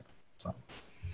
Yeah, and the only thing I would add on this one is I can't tell if he meant like if he was applying those rep ranges rigidly across all muscle groups for the session, or if he just meant for like the whatever muscle that he was training within the session. Good question. So James, that's an excellent point. Our response to that is probably like just focus on one muscle group at a time. So if you have a situation where one muscle group is 5 to 10 and another muscle group later in that session is 10 to 20 or 20 to 30, that's actually great. And as a matter of fact, that's better than having an entire day of 5 to 10. Yes. Because you can only really have 1, maybe 2 exercises in the 5 to 10 range before you're too weak to capitalize on that range, and just smashing more volume is a better idea. So your session should go, each session, if you have 3 exercises, should go like 5 to 10, then 15 to 20, then 10 to 15, then 15 to 20, or something like that. If it's 10 to 20, then you do 10 to 20, 10 to 20, then 20 to 30, right? You don't ever want to go lighter to heavier in a session. That's really, really stupid. Yeah, that was my only concern there. And I think if he meant just for the muscle groups in question, then that's fine. But if it's for rigidly across all things being trained for that day, that's probably not a good strategy, because then you're just going to lose opportunities for good programming throughout the week. 100%. And then the muscle groups just interfere with each other a lot. And then he says another question. He says he saw someone talk about James's arm specialization cycle and heard him talking about drudging through crazy high volume. I didn't know if James had ever put the specifics of the program or not. I was very interested to look into that. There's nothing really all that interesting. It's frankly, I could put it out there, but you guys would be probably just disappointed. The only thing that was interesting was that I was doing a mass phase, and I'm like a high volume tolerance type person, and I auto-regulated until I felt, my performance was hitting my MRVs. And so for me, it was just a arm specialization, delt specialization phase where I was just training some element of arms almost every day. And so it ended up being like biceps ended up being like 5 times per week. I think tris were like 4, and there was some delt movement. It wasn't always lateral delts or front delts or rear delts, but there was some delt movement basically every day. And I tried to do them in a way that was non-overlapping or didn't interfere too much with each other. And I just went until my performance went down. And for me, that just meant I was doing like 50 sets towards the end. And it's not all that interesting. And in fact, you'd probably look at it and be like, he's doing this at home workout. He's doing 7 sets of, easy curls, and then, another 7 sets of reverse curls. And then, I could write it down. I could show you guys, but honestly, it's not that exciting. It's just an issue of specialization, massing, and auto-regulation. And for me, I'm just like a high volume person, and that's just how it worked out. All right. He says, signed up as a corona test subject if need be. Awesome. Right on. And then some more questions. You touched on supercompensation in terms of actual muscle fiber size last week and how long it may actually take to occur. I've always known the research and countless anecdotal examples of strength portion of supercompensation, but I'm not able to find resources on the hypertrophy side of this. Number one, what are some studies that you would recommend a reading to look into? Actually, better than a study. Just Google the first clear evidence of delayed hypertrophic supercompensation, written by Greg Nuckols on April 20th, and the Stronger by Science, a great website that you should be looking at anyway. And Greg does better than just one study. He talks about a bunch of the studies that have been written. So there's your in. That's kind of an important take home that you just hit on there. Like, so it's very rare that Mike and I will ever recommend any single studies for you guys to read on anything. And it's very rare that we would even remember, even if there was like a meta-analysis or review article, I mean, like I wouldn't remember that shit off the top of my head. I would have to go back and I probably saved it somewhere and I'd have to go back and find it.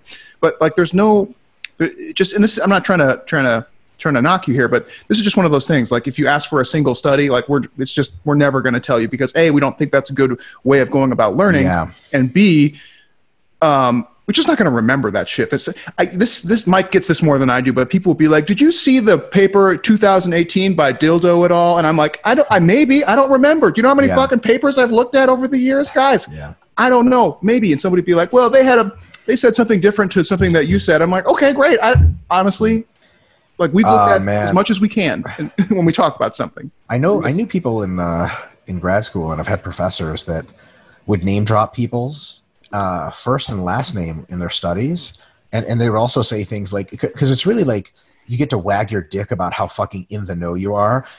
They'd be like, yes, this comes out of Helmut's lab, and like, oh wow, it's out of his lab, like it's published in his lab. Let me ask you, other than to fucking radically bias yourself, how is that relevant? Like, it fucking matter where it came from. As a matter of fact, it shouldn't matter. Because fundamentally, you shouldn't care. It's all data. You're like, oh, it came out of fucking this and that guy's lab, so it's got to be like, oh, wow, you're so cool. You know all of the scientists.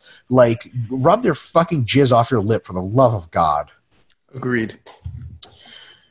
All right. Number 2. For you all, anecdotally, have you ever experienced delayed muscle growth other than immediate glycogen replenishment? If so, how long after meso? No clue. Such growth is so small as to be undetectable, and it's very difficult to experience any kind of growth from anything that you know is distinctly from that thing. Yeah, and I think there's evidence this is very anecdotal evidence of that. You know, when we make jokes about like old man strength, stuff like that, like that's evidence of like a long time coming, someone who has been doing physical activity and accruing muscle mass over a long period of time that maybe was transient over several months or years from a stimulus that they had gotten from a long time ago. Maybe, but there's no way that like Mike and I could ever say that like, oh yeah, we for sure gained muscle on this cut that we did that manifested 6 months later in the subsequent mass phase. Like this, there's no way that we can possibly confirm or deny. Yeah. It says, are these size differences noticed normally after or during a deload or longer times of lower volume? Again, no clue. It's impossible to, you can notice size. It is very difficult to say what it came from. Number 4, does any of this research possibly lead to believing that taking longer bouts of training in a deload or resensitization phase than we originally thought? Not yet, but there's some hints that maybe that could work. And then number 5, do you believe these size realizations come after mesocycles taking place in hypo, iso, or hypercaloric states, or just one of them? I have a suspicion they take place in all of the states. I've seen people do really hard training during hypocaloric diets, clearly just lose weight the entire time. And then when they end those diets and begin massing, they get really crazy all-time PRs really, really fast into a mass. Yes. And you're like, wow, there's no way that your strength converts so quick from gaining muscle in the last week. So something definitely happened, and they look bigger and leaner than they have once they fill out with glycogen. So yeah, over the course of an entire fat loss phase, I have seen people make what are essentially muscle gains. Now, I don't know if that's really delayed supercompensation or if they've been gaining muscle the entire time, but the fluid component of muscle was really sort of like downplayed. Who knows? But or just like the phenotypic expression of the muscle that they gain from all the hard training maybe now comes to manifest in better energy conditions. Who knows? There's like so many things. It's hard to put Yeah. And he says, hopefully I have anecdotal evidence myself coming to the end of this mass or possibly even mastering upcoming deload. Yeah, good luck. Good luck teasing that apart. Thank you, kind sirs. Gains be with you. You as well. All right. Kyle Minchow says, hello, docs. Rugby scumbag here. Barf. Apologies ahead of time for a very long question. However, I want to make sure I cover all my bases. I'm a firm believer that if a client can perform a full range of motion safely without pain and while maintaining good mind-muscle connection, achieving a pump and muscle disruption, checking all the boxes of stimulus to fatigue ratio, and the given exercise has specificity to the individual's goals, then it is encouraged to perform that full range of motion, especially in terms of hypertrophy. I understand that in power, strength, and speed training. Hold on a sec. One sec. I got to write something down. Uh-oh. Note to self. Yeah. Dr. Mike's like, note to self, full range of motion. I'm like, what the fuck? Post leg press video. Yeah. Well, actually, I'm going to make a video right off this topic, and the video will be called "The Case Against Full ROM" because there's a lot of people who present various cases against full range of motion, and some of them have decent input, and some of them are just total garbage. So we're basically going to be a dissection video. But in any case, let's do a preview of that video now. Okay, and he says, especially in terms of hypertrophy, I understand that in power, strength, and speed training, there can be great benefits to limiting range of motion, such as specifically for powerlifting. It would be more beneficial to train the competition range of motion for the squat, where your strength and power phases instead of ass to grass. I try to keep an open mind to new ideas and concepts, especially those proposed with individuals with PhDs in the exercise field. That being said, I've run into a lot of confusion when looking at a lot of Joel Seedman's PhD in kinesiology ideas behind the optimal squat. You're not the first to run into confusion. James, have you ever seen Joel Seedman's Instagram? I have seen his stuff, though I admit that I've been trying to not be on social media as much the last couple of years, so I'm not like in the know on a lot of these things. It's terrible. It's terrible in every way you could think. And he goes, correct me if I'm wrong, but I have taught for many years that not all squats will look the same for various reasons, whether that be limb proportion, goals, mobility restrictions, etc.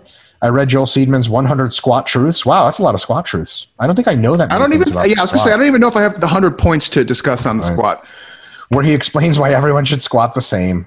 I got more and more skeptical of these truths with each one as I read, as he emphasized proper 90-degree squats maximize hypertrophy. It's, by the way, not evidence from the literature, and it's actually counter evidence from literature. But continue on.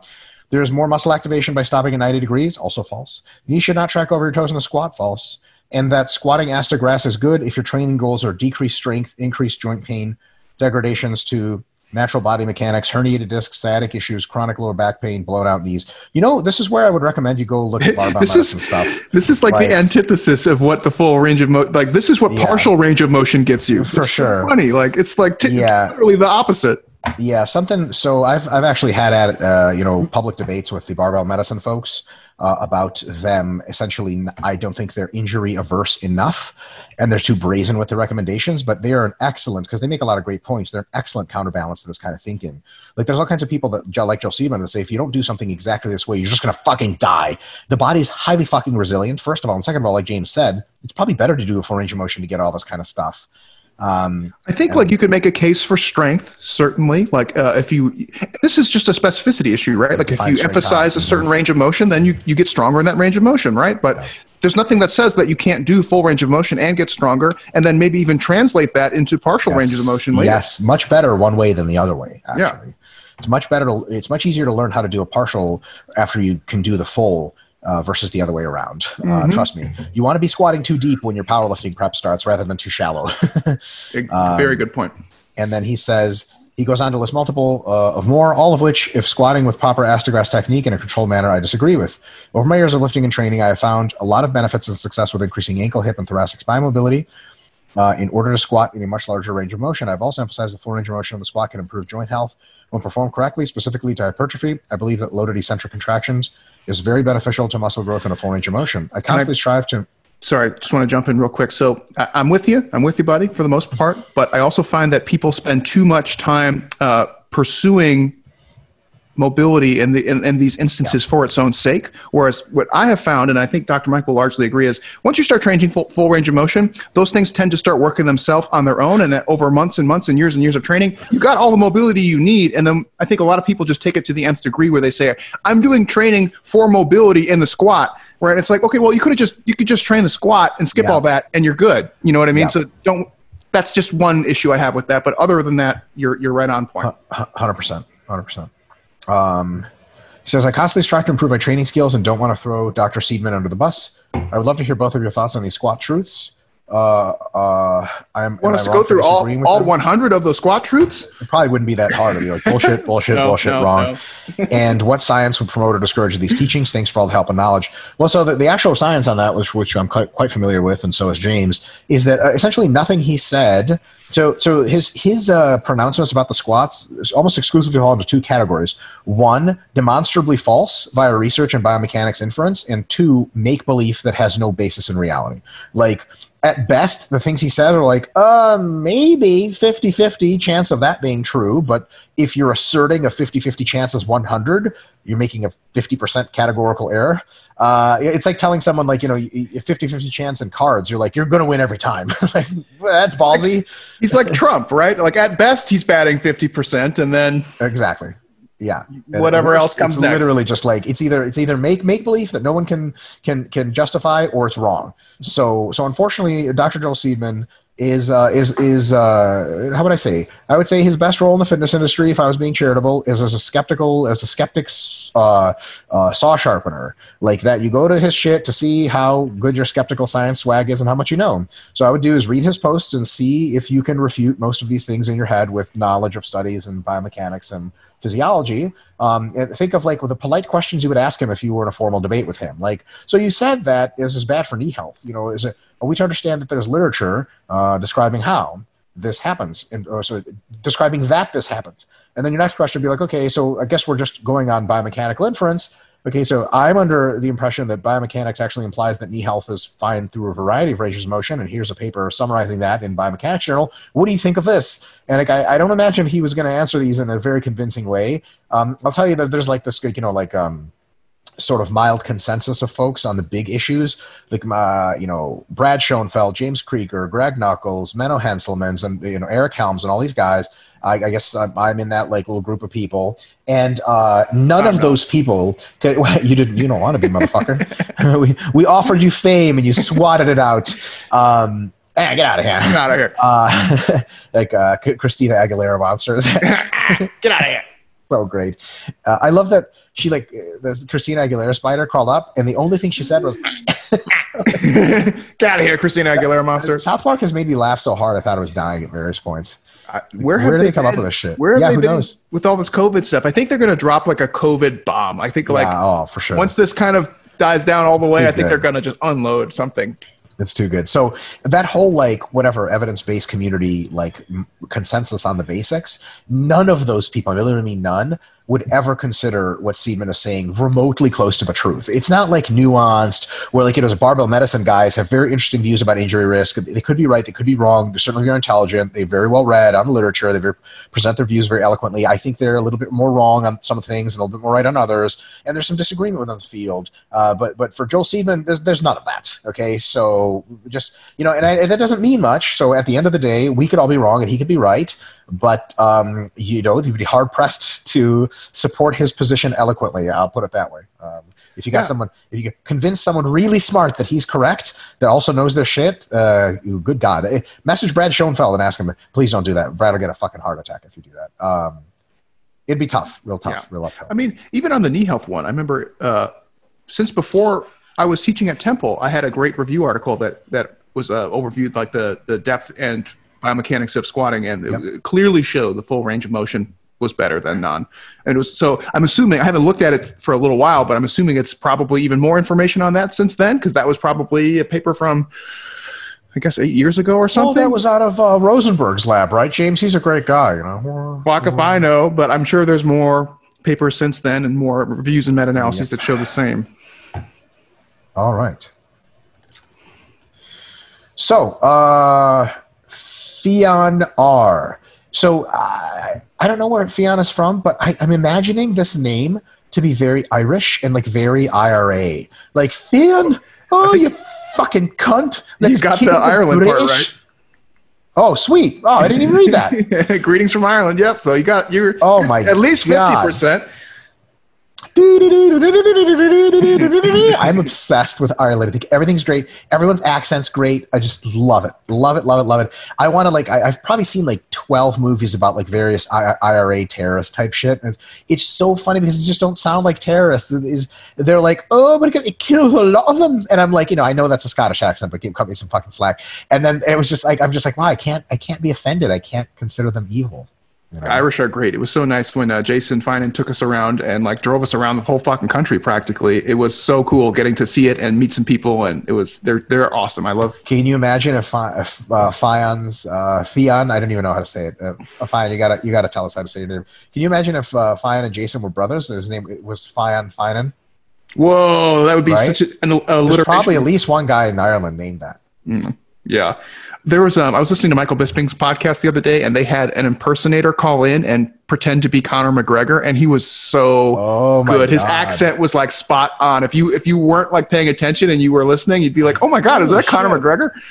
It's really funny. Cunts, the love of you. All right. Hello, my morally superior jacked friends. Greetings from Ireland.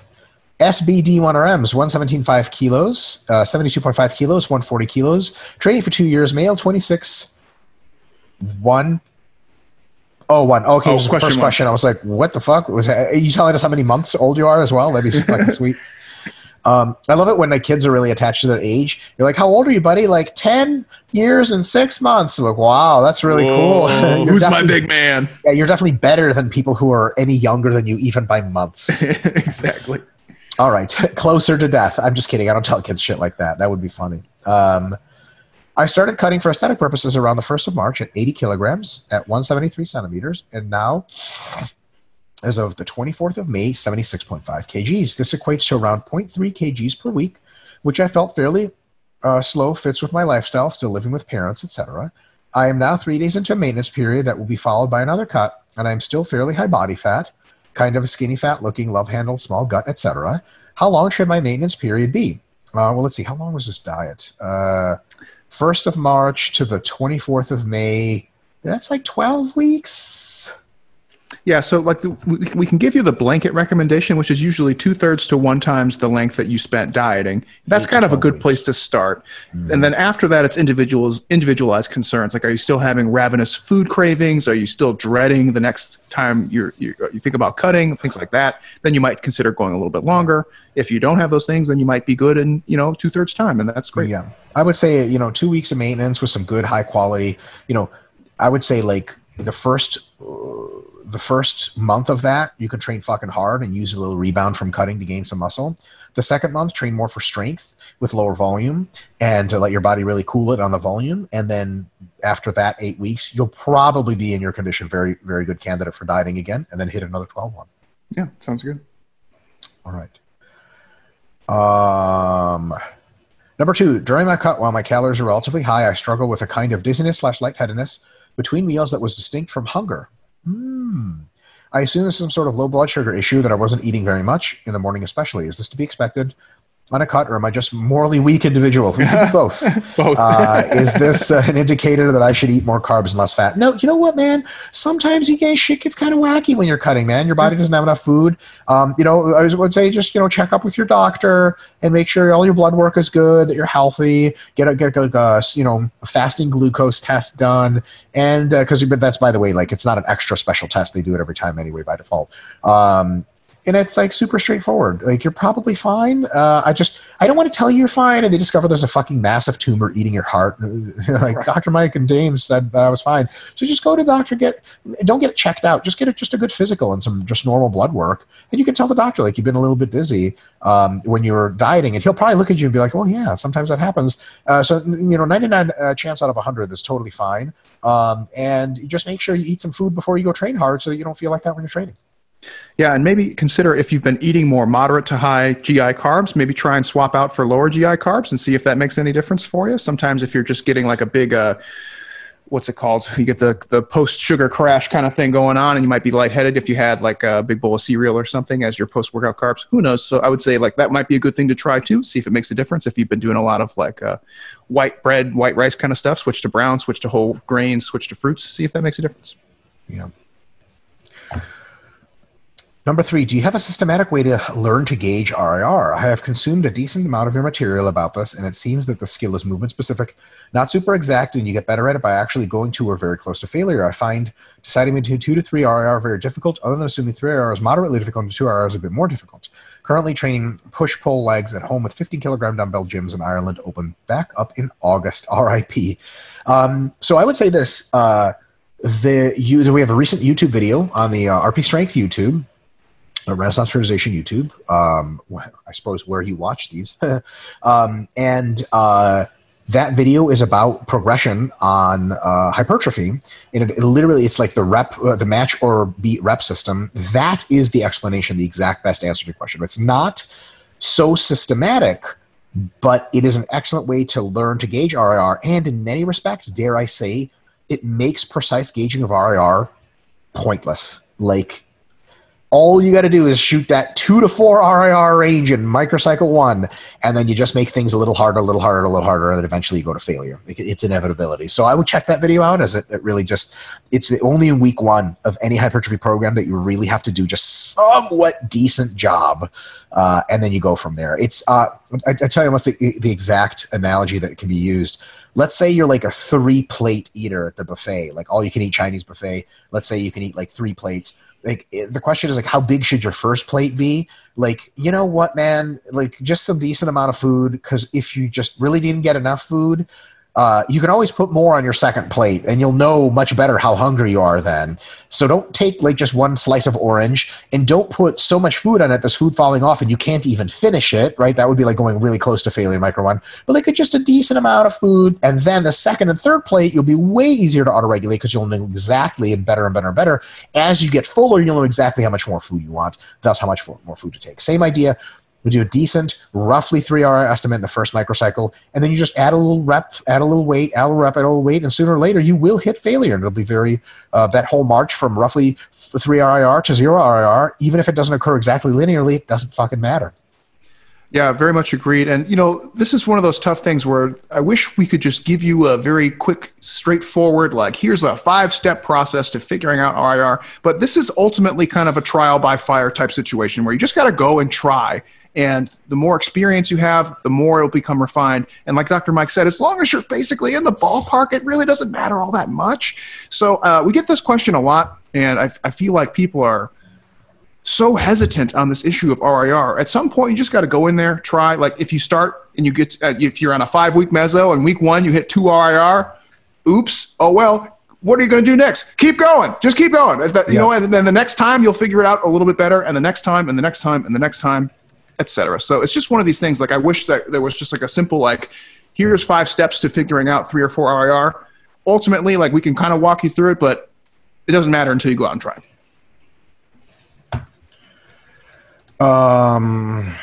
This is one of those things. There's a word for it. This is kind of, it's not productive procrastination. It's just one of those things where you're like trying to overly prepare for something instead of actually doing it.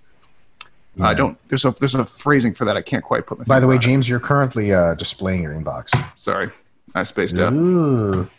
Okay. My work one and not my personal one. Yep. So, okay, actually, I've just edited this document to reflect my answers to the next question. And James, I would love for you to chime in, because our political views are largely identical. He says, bonus politics question for Mike. I'm fairly sure I disagree with you on a number of issues. What books should I read to better understand your point of view? I assume Atlas Shrugged, but if you have any other recommendations, especially in economics, that would be great. Well, so the thing is, Atlas Shrugged is a novel that's written to incite your passions if you already mostly agree with it. And if you don't mostly agree with it, you'll think it's fucking just awful, god-awful 1,000 pages of bullshit Ayn Rand insanity.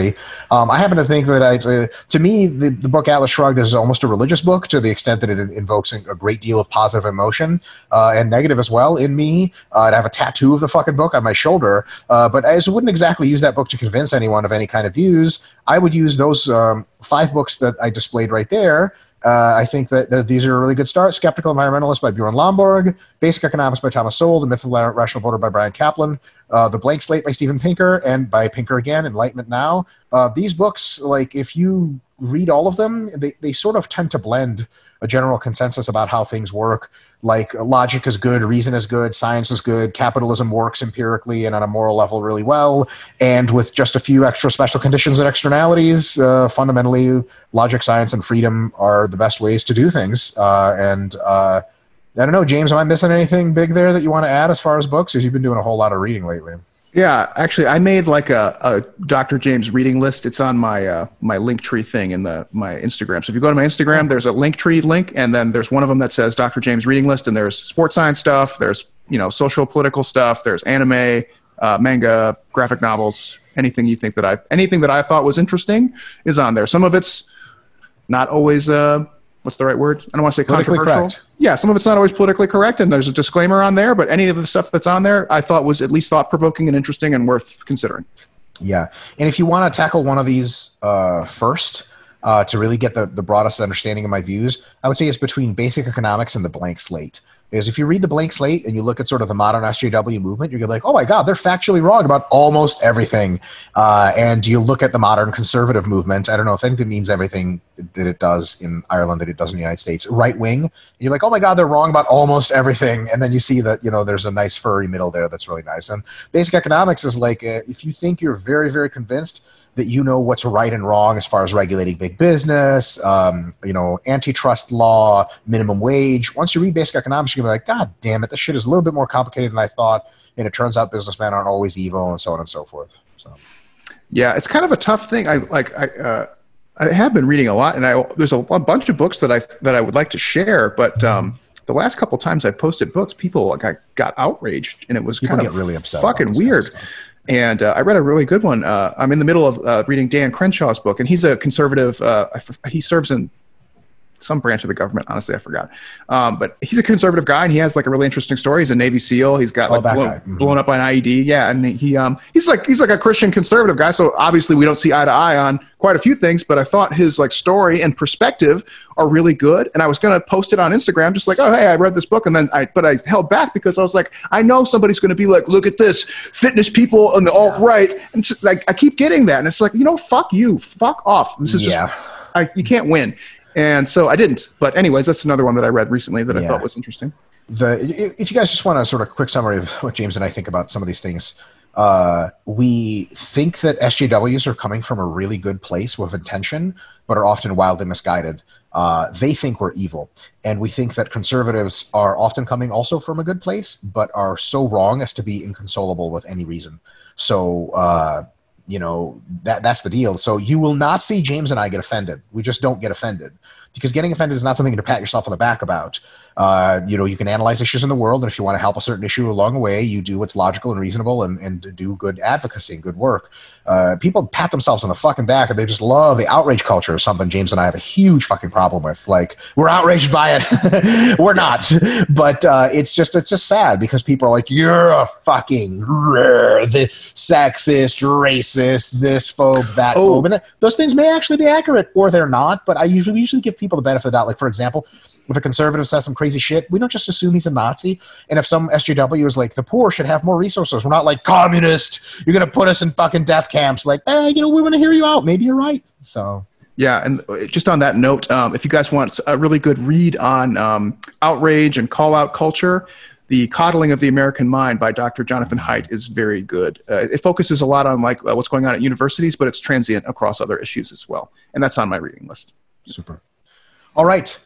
Two things I've been called independently of one another. Harry Small. Is that really his name? That's pretty sweet. Harry fucking Small, innit? Oh my God. So he's got to be Harrison Small, right? And then he goes by Harry. Was Harry and the Hendersons full name Harrison? No.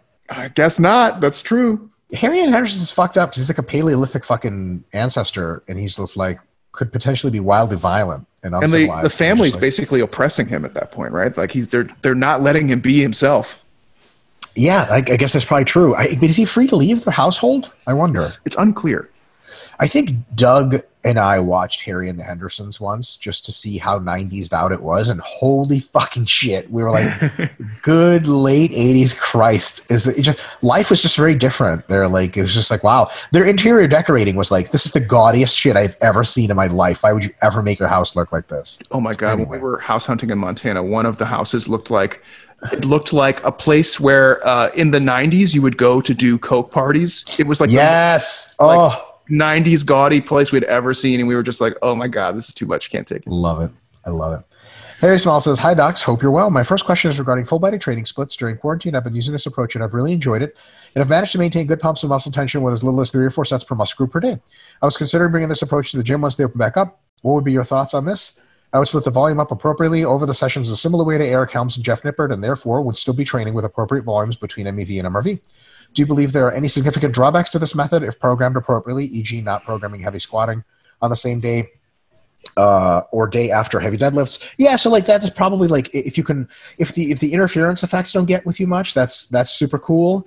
Another thing is a consideration of warm-up times. Like if you train legs every day, you have to re-warm up for legs, which takes a while every day, and then you have to warm up for back and chest and arms. So sometimes clustering muscle groups together, training them 2 to 4 times a week as opposed to 6, is better, because it lets you, like, once you're warmed up for chest, you hammer chest a little bit harder, and then you can move on to something else. So your total ratio of training time to warm up time over the week improves. But if those things aren't super relevant to you and you really enjoy the full body training, it does have its advantages. Just to be clear, Eric Helms and Jeff Nippert are pieces of shit. I hate them both. I disagree with them on everything. Eric Helms knows that I don't like him. It's been very clear from the start. That's funny. It's a joke, by the way. Yeah, I was like, I was gonna let you say it, but I was like, he's joking, by the way. The other thing that you run into too is when you do like that frequency and that full body split, and this is of course me being skeptical, James, is more often than not you're just doing MEV training. You think you're doing like MAV, MRV training, and you're really not. You're just training at MEV because you can get by doing that. Once you really start pushing up to the MAV and MRV values, you find that there's just not enough recovery time when you do a lot of those full body splits. Now, in some situations, that's perfectly okay, because like if you're cutting, really all you got to do is maintain that muscle mass, which is relatively easy to do. But for other situations, you might find that is less appropriate, like massing, especially if you're trying to put on a lot of size all around. You'll just find that there are recovery limitations when you are pushing the boundaries. So if you're just doing like, full body training every single time and you're like, oh yeah, I'm getting an okay pump, it's like, yeah, you're probably just training at MEV. You probably could do a little bit more. Yeah. Okay, and then he says, also, I've been struggling to recover from my back training and seem to be able to recover from a lot more volume for chest. For example, 25 sets of chest, but maxing out at 16 for back. Is this usual? Or do you think it could be linked to axial fatigue reaching my MRV before local and then as a consequence interfering with the back training? So axial fatigue actually can be caused by back training, but usually doesn't affect it. It affects leg training mostly, because that's where most of your vertical spinal loading occurs. Proper back training involves very little vertical spinal loading because you don't bent row standing up. And if you do, you're bent rowing wrong. So I think that if you're training normally with lots of vertical pulling and horizontal pulling and your back MRV is what it is, then it is what it is. Unless you're detecting axial fatigue, and the way you would detect that is your overhead presses, your squats, your front squats, your stiff-legged deadlifts, your good mornings, any lifts which require your spine to be vertical and resist against force. If those lifts start to really take a fucking dive at the same time that your back seems like it's really limited, then maybe there's a connection. Otherwise, I wouldn't initially suspect that. Folks, here's the thing. James and I go on these rants every now and again, and we're not attacking you by any means, Harry, just a bit of an opportunity to get some knowledge out. Folks, if your MRV is XYZ, there's almost certainly nothing wrong with you. It's just different, which is yes, that's what I was going to say. Yeah. Damn it, you beat me to it. Yeah, I totally agree. It's just it's like, so in this case, it's like, oh, my chest was 25 and my back was 16. So there's no value judgment for James and I to make there at all. Yeah, that's just it. It is what it is. Maybe you are making less good SFR choices for chest and really good SFR choices for back. Who knows? Or that's just, maybe you're doing good job for both, and that's just what it is, and that's fine. Doesn't mean that you're doing anything wrong. Yep. Now, you could also be doing a bunch of stuff wrong, but we can't immediately tell from that you're doing stuff wrong. There's extremes in which we would get skeptical, James. Like if you said your back or your leg quad MRV was 40, but your forearm MRV was 10, we would be like but still, that could be a thing. Yeah. All right. Luke Hennigan. Hennigan. Hey, docs, want to start off by saying I really appreciate the knowledge and information you guys put out. I often find myself out-knowledging my HES buddies. Awesome. What's HES? I don't know. Health, existentialism, health, exercise science, stupidity. Oh, health and exercise science. Maybe. Yeah, you're right. That's really good. That's much better than my guess. After bulking for about 4 years, high school exchange students. You're like, hey guys, I know stuff. They're like, I don't speak English. I don't speak English. See, I know more than you about everything. MRV. Yeah. What do you think of that? Like, the kid learns English, gets hired for like $250,000 a year coding job. You're like, I guess he was smarter than me. Fuck. Goddamn immigrants taking our jobs. After bulking for about 4 years, I am on my first cut. I am a 21-year-old male, 195 pounds, 5'9", and 10 weeks into my cut, having lost 10 pounds. He bulked for 4 years. My man. My dog. I've been lifting for 6 years, 4 of which have been somewhat intelligent. My ratio is not nearly as great as yours. My goal is to be somewhat lean before putting on more size. I'm thinking that will be somewhere around 180 to 185. Just a quick reminder, you don't know where exactly that's going to be. It's fine to have a goal and thinking, but you may be leaner much earlier than that or much later, so keep an open mind. My program is legs, chest, back, legs, chest and back, arms, repeat, off. I have, okay, so push, pull, upper, lower, and arms. Cool. I have cut my volume from 18 sets per week per muscle to 12 sets per week per muscle. I noticed I have to deload every 4th week as opposed to every 6th. Oh, this is during cutting. Got it. I'm still learning how much to cut back on volume as this is my first time cutting. I am beginning to question all of my lifting decisions. This week was fresh off of a deload. I noticed my bench is starting to slip. I am usually able to get 255 for 3x9 at a 7 to 9 RPE. The plan this week was to get 3x10 if possible. However, I was only able to get 255 for 2x8 and 235 for 1x8. At all RP 9 to 10, this kind of freaked me out because I'm fresh off a deload and my other lifts are going well. I'm still hitting PRs on them. Is this something I need to worry about? Any volume recommendations for cutting? So our volume recommendations for cutting are to go between your MEV and your MRV, and we don't know what that is. Only you do. So make sure you're getting good pumps and getting good hard training, and you should be fine. And then look, bench press takes a fucking huge hit when you're cutting. It does that for almost everyone. So just remember that. It always comes back. So I wouldn't sweat that a ton. But yeah, you maybe just make sure you're getting good hard workouts and generally recovering from them. And you're doing the best you can. Yeah, I was going to say, don't sweat the bench too much, just because it's like I remember back in some of the early days of RP when we were really working with a lot of the strength sport athletes. They were like, I want to be able to cut and not lose anything on my bench, and it was kind of like we always have to just tell them ahead of time, like, look, if you lose 10 kilos, it's very likely that your bench is going to go down a little bit. Not like it's not going to be horrible, but it's going to go down a little bit. It's just normal, especially even for powerlifting, even more because you're just losing size, mass from your body. Now you can actually go lower on your touch, right? Unless you got a big belly bench going. So don't sweat it. It seems like it's kind of still within the operational range for you. And if your other lifts are good, then meh. Yeah. If you had other lifts that were suffering, like if your squat or your, back stuff was also going down, I'd be a little bit more like, ooh, yeah, sounds like maybe you got to go tweak a few things. But if it's just one lift and it's the bench. Totes. Harrison Caton says, hello, Drs. Mike and James. Haven't posted in a while. It's good to be back now for some questions. Number one, I took about 4 weeks off training after what was the most stressful period of time in my life to date. Pretty much, I lost all appetite for food. I went from massing to barely being able to eat a normal meal without nausea during the first few days. I lost all appetite for training. Had trouble sleeping through the night, and I would wake up at 1:30 or 2 after going to bed at 10 or 11. It took about 2 weeks before I slept 8 hours straight. Now things have finally resolved, and I've gotten back to a new normal. Would you have suggested something different than a wholesale break from training, given the large amount of home stress? Well, if you got a time machine, no, just kidding. I think when shit really, really hits the fan, taking some time off of training is totally fine. Yeah, if possible, we would say you want to do maintenance training, but 2 sessions a week, compound lifts, 5 to 10 reps. Yeah. But it's perfectly okay to say, I have bigger fish to fry. I have bigger priorities in my life right now. Something's got to go. If it's lifting, oh well. You can make those decisions, and when you make the decision, you should do it definitively and firmly, and understand that you have trade-offs to make, and this is a trade-off. It's temporary, and it's for the better, and that's perfectly fine. Going back in time, I would say try and get 2 days a week MVs, like not much. It's like 2 sets per muscle group per session. Mm-hmm. But you did what you had to do, and you probably are better for it. So no worries. All right. Make sure you ease back in now that you're getting back to normal. I think he might be asking that next. What are recommendations for beginning training / what was dumb? I'm about to start Juggernaut AI Power Building 2.0 program, starting with a 4-week bridge block. This will be Sunday, May 31st. What I've done so far is just, well, we're too late. What I've done so far is just go in and not follow a plan, but do what feels fun.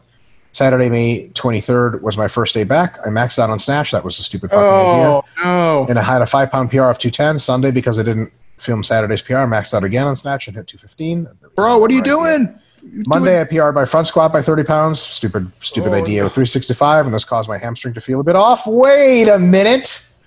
Now, how does that make any sense? Maxing out when you first came back got you hurt. Not just once, but several times. Tuesday, I benched 4x10 with 135 with a flat back versus arched, feet up, slow eccentric with a pause. Surprisingly, as my bench max is 380, this was more difficult than I thought. It has given me some really good DOMs. Yeah, it's because we're detrained. Then on each of these days, there was a longer warm-up routine followed by a few accessories. What are recommendations for beginning training, or what was dumb? You started way too hard, and it cost you a hamstring injury. Come back super easy, light weights, very few sets, very few reps. The next half week, increase all that. The next half week, increase all that. The next half, super slow. It should take you a month to ramp up back to normal training volumes and loads. And any strength you gained or maintained or retained won't be affected by this process. It's all good. Huge chance of injury is coming back strong. You did what I would describe as just one technique shy of trying your best to get hurt. I would add one more thing there. I would say smash your shit with like 8 sets of squats for 10s and then try to max out on the snatch right after that. That would be the only thing that I would say would increase your injury risk more than you did. So you definitely screwed the pooch on that one. No big deal. James and I have done way worse with ourselves, but that's what the question you asked.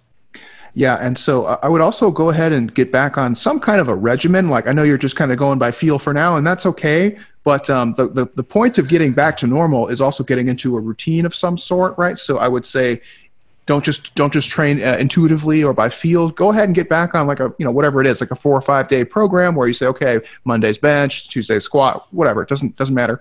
Get back into a routine and kind of start getting a feel for what your old training used to be at, like Dr. Mike said, much reduced volumes and intensities than it was before, and you're going to slowly work your way back up. The thing is, it's like you're not doing yourself any favors if you spend this time kind of, for more lack of a better phrasing, just fucking around, and then you start the Juggernaut program, which is a very good program, and you're basically still not prepared because you've been doing unregimented training the whole time. And so possibly injured. Then you just fucked again for no reason. So I would say don't do it intuitively. Go ahead and get yourself in a routine like you normally would, and then when you transition into the harder training program, it won't be quite as abrupt for you. So, boom.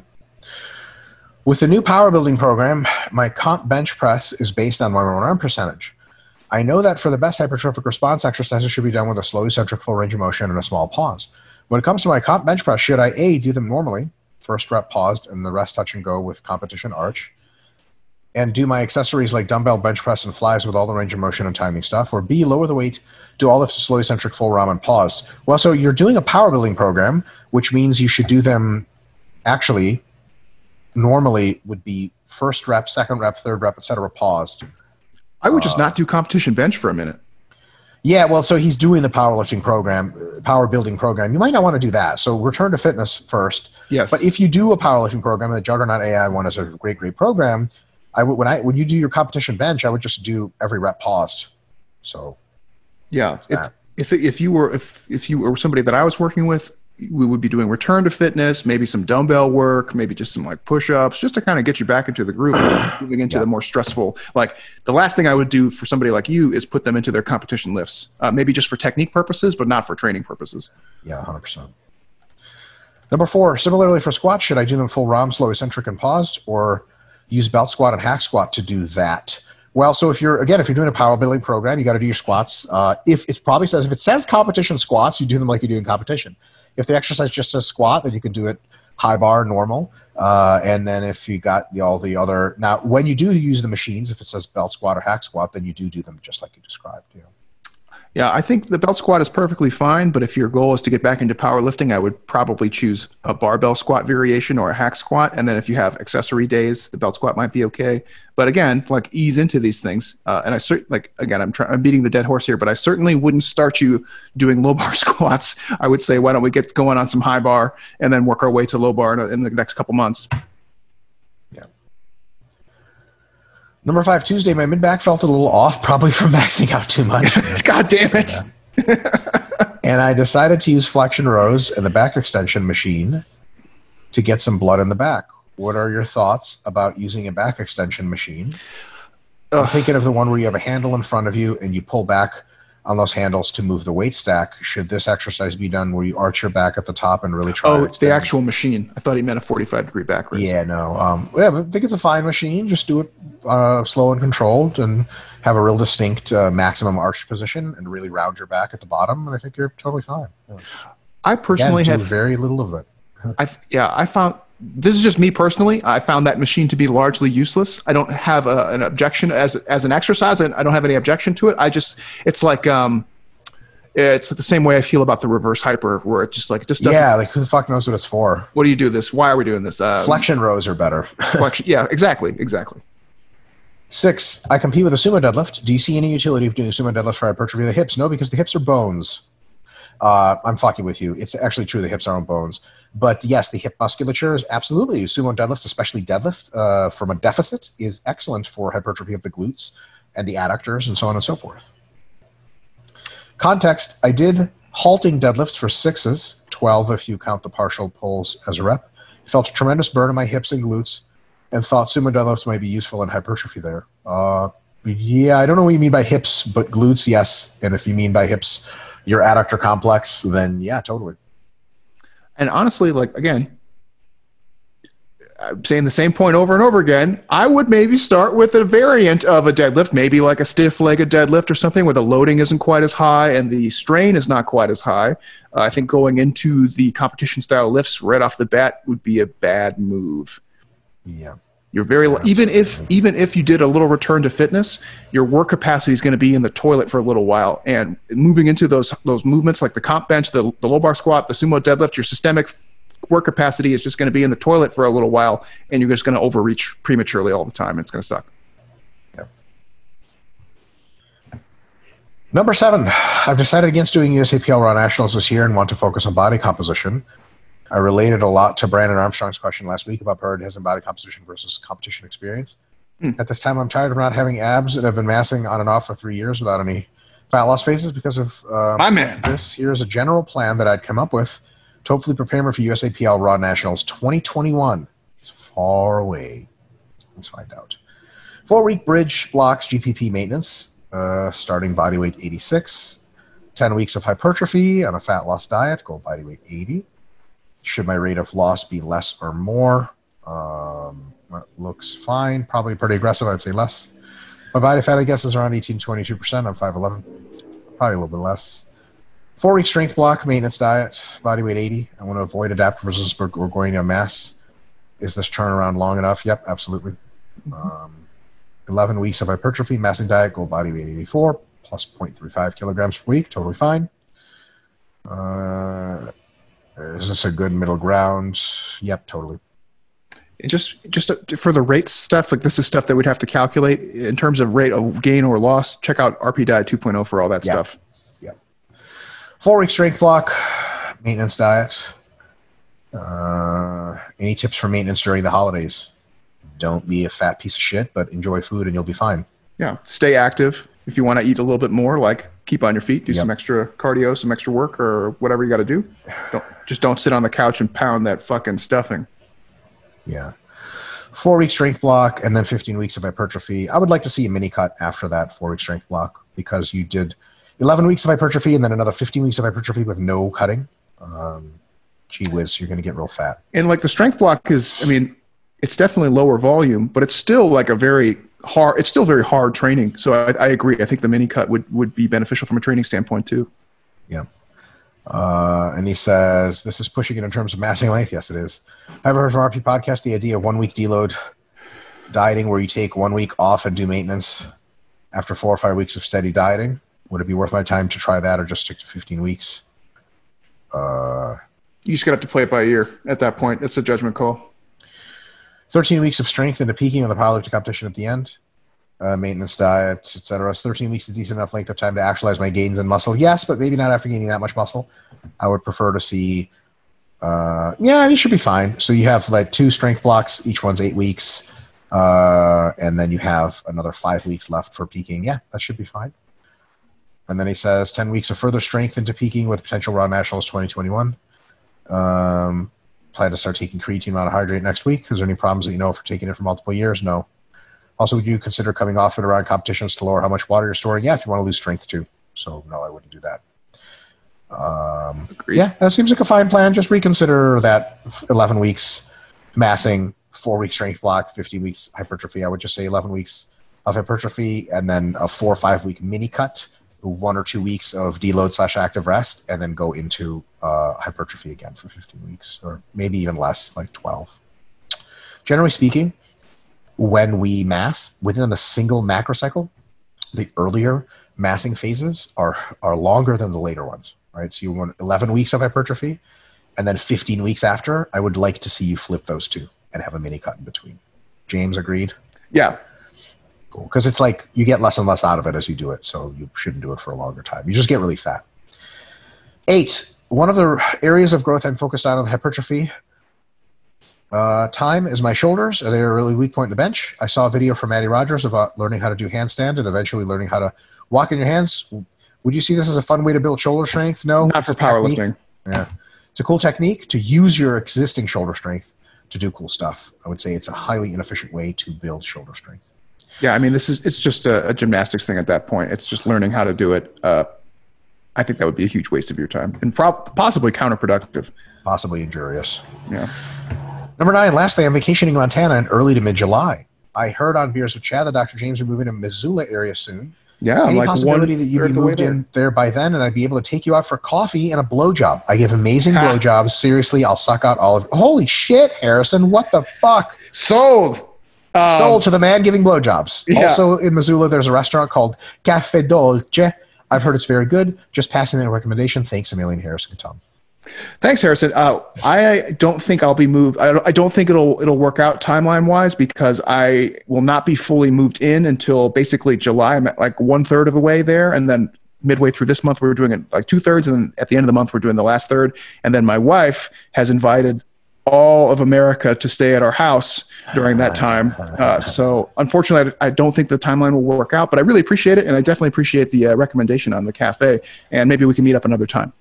I can't wait till you go there and there's another webinar where you're like, Harrison, Cafe Dolce sucks, you fucking asshole. How many times has that happened to us specifically where somebody's like, oh, you're going to be over there? Try this place. We go there. Sucks. And we're like, why Harrison, we're not saying your place is going to suck, but we're not saying it's not going to suck. We get that a lot. Yeah. Excellent questions, Harrison. Thank you so much. Yeah, really good. Them. All right. Jack Nadovich, the natty professor, the natty king, the nattiest man of all time. The son of the natural. I heard that when Jack Nadovich stands next to like a Bulgarian juiced up Olympians, they are able to pass drug tests. I feel like this is like a Chuck Norris type joke situation here. 100%. Chuck Norris drank a bottle of liquid D-ball, and then when they did blood tests, he had none in it because he shook Jack Nadovich's hand. We could go. This is like definitely meme worthy 100%. Stuff. Hey docs, hope all is well, or as well as it can be right now with you guys. I'm a weightlifter, but since I don't have access to barbell right now and likely won't for a while, I purchased the Gym-Free templates to maintain some muscle and have some structure training to do. I have a set of 30-pound dumbbells and shopping bags that I fill with cans for small exercises like lateral raises. Some of my exercises in the template are sumo squats / deadlifts. I have great squat depth and technique, not to brag. When my feet are around shoulder width apart, if I go even a little wider, even with no weight, I can't even hit parallel. All I feel is discomfort in my groin area, and not in a hot way, and nothing in any muscle. I've tried to address this, but it seems like sumo squatting, deadlifting just isn't in the cards for me. Totally fine, dude. It's not for a lot of people, including myself. Yeah, totally. Is it okay to switch the sumo exercises out for other exercises from the twice daily at-home training PDF? Yes, absolutely. Oh, yeah. I better hit the target muscle and cause me less discomfort while maintaining the amount of variation of the program. So that's actually an answer that is correct for every single hypertrophy program I'll ever do. There is never a marriage to a single exercise, ever, ever, ever.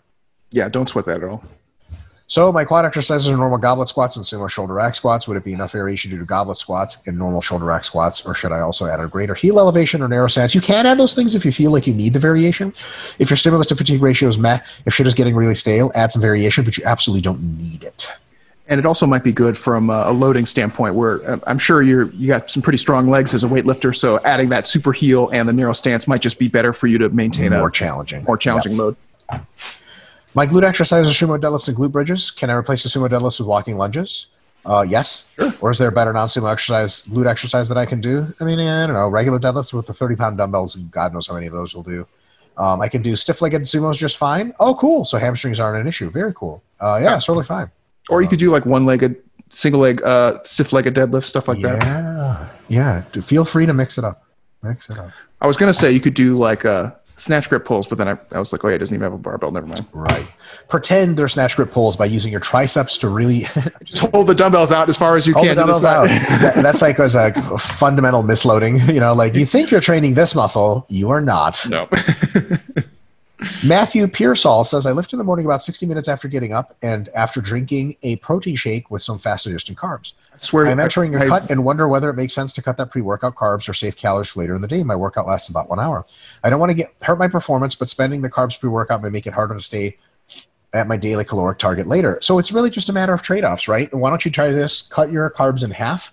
And see how it affects your performance. If your performance is fucking grand, then great, you just got half carbs. And then later, as you get really, really hungry at night and you want to cut more food out, you can cut all of the carbs out and see how your performance goes. If your performance goes straight to shit, put the carbs back in. If it doesn't and everything is hunky-dory, then you're good. I personally, even when I'm massing, often don't have pre-workout carbs because as long as my glycogen is loaded from the day before, my workouts are fucking phenomenal. And as a matter of fact, today I did a leg workout and when we do high-volume legs, I literally, especially when I'm massing, and I'm currently sort of like massing just a little bit, mostly maintaining, I actually can't eat anything before a leg workout. Like last time I did legs, I had a protein shake and I was dry heaving.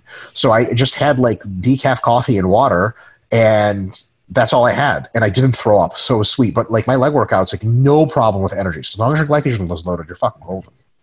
Yeah, I agree. And I actually have the same kind of training schedule as you, Matt. I usually wake up and then train about an hour later after I have, do some emails and some energy drink. And I never eat anything beforehand just because, like Mike said, like as long as I ate well the day before, I'll see no differences in the morning, whether I have pre or not. And I'd rather have that food later in the day when I'm more prone to being hungry. So it's just a personal choice and a matter of trade-offs in terms of performance, hunger, satiety, things like that. Yeah. Woo! Man, that was a lot of questions. All right. Let me screen share, and we'll get into the... come on. There we go. And screen share. Zoom. Zoom. Fix this. You're a fat cunt if you could be this lean asshole. Athlean X. All right. Let's pick a question. Mantas Pili Pudis, who's almost certainly either from Latvia or from Lithuania. Let us know where you're from.